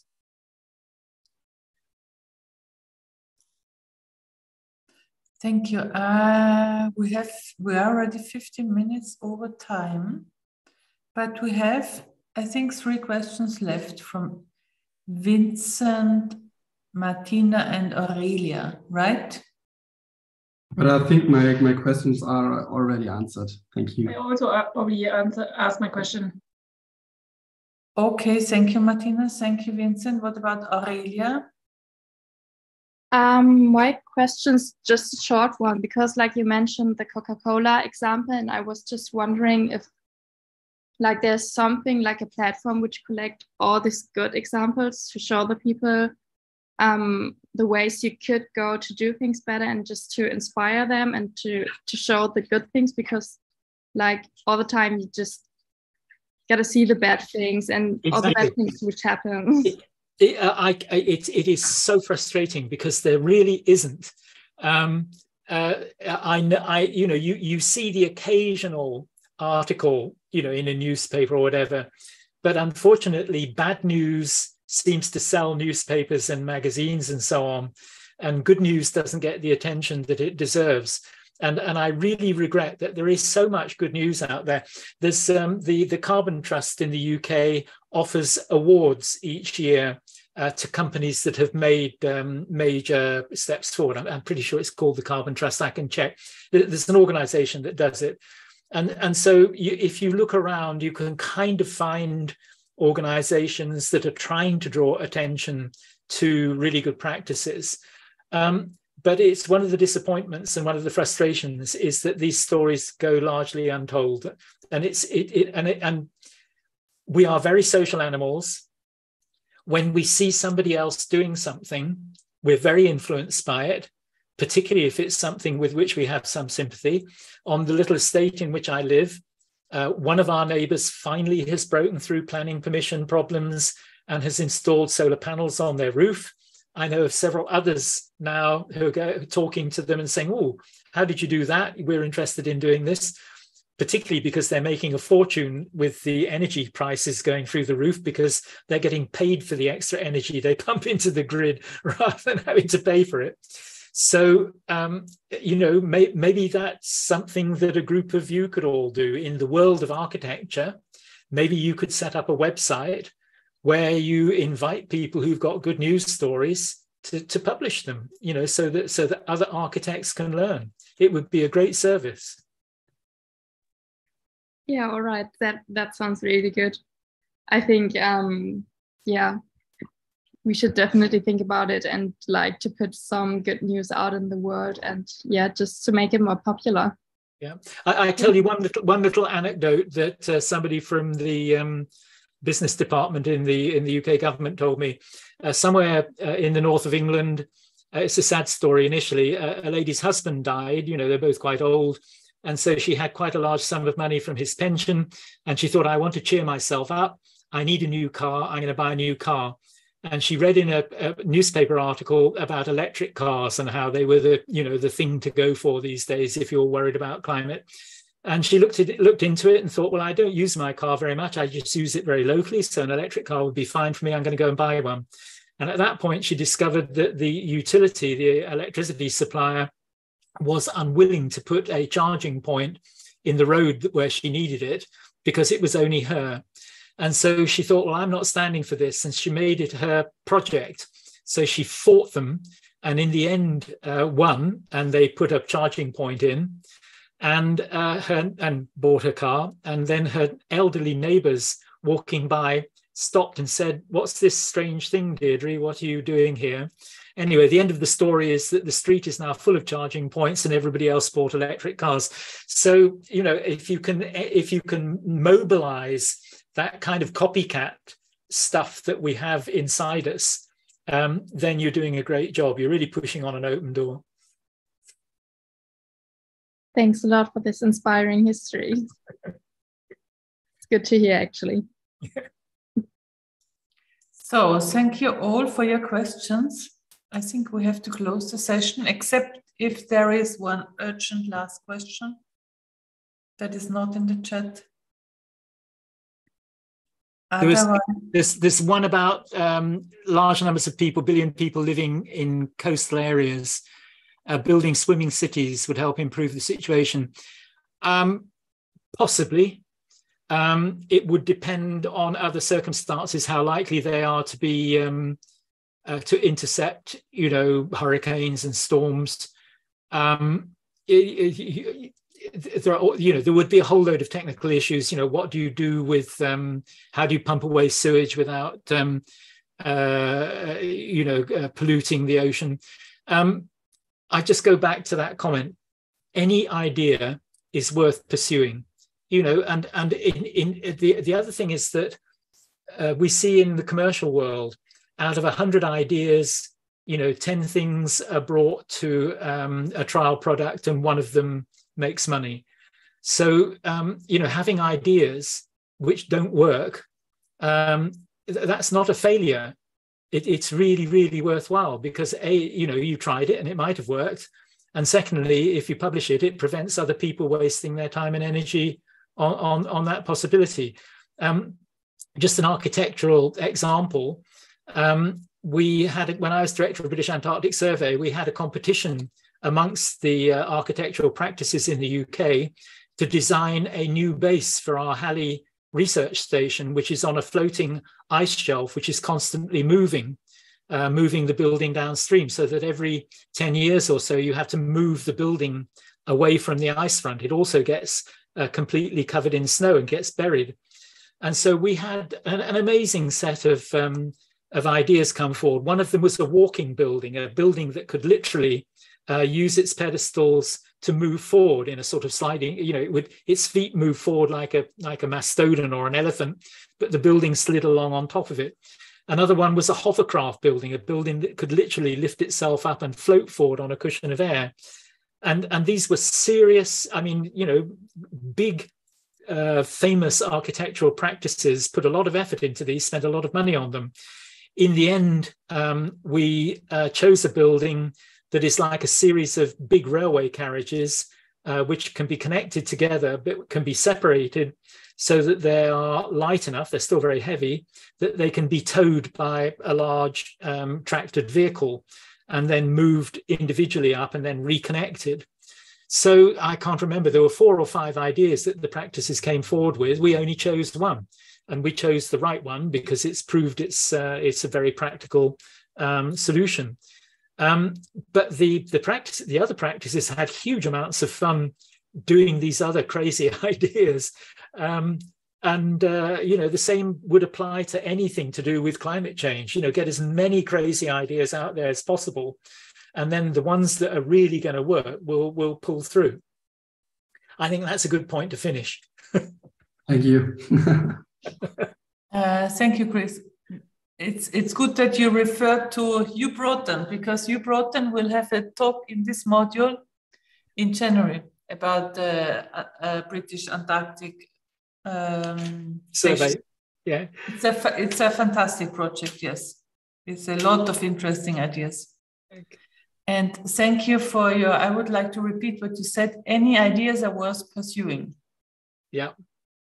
And it's not, failure is not an option, but failure is more than an option. I'll finish with a slogan. I worked in a space science lab in my doing my PhD and beyond. And in those days, getting instruments above the atmosphere to do space research was a very tough game. Often they didn't survive the ride through the atmosphere because they get shaken to pieces on the rocket. And so it was quite common that instruments would fail on their way up into space, or they would fail in space. And the director of the lab said, you know, if you're not having failures, I mean, obviously not stupid ones, not incompetent ones, but if you're not having failures, he said, you're not at the cutting edge. And if you're not at the cutting edge, you shouldn't be here. That was his attitude. And so that's probably a good motto to keep in mind. Be at the cutting edge. Have some failures.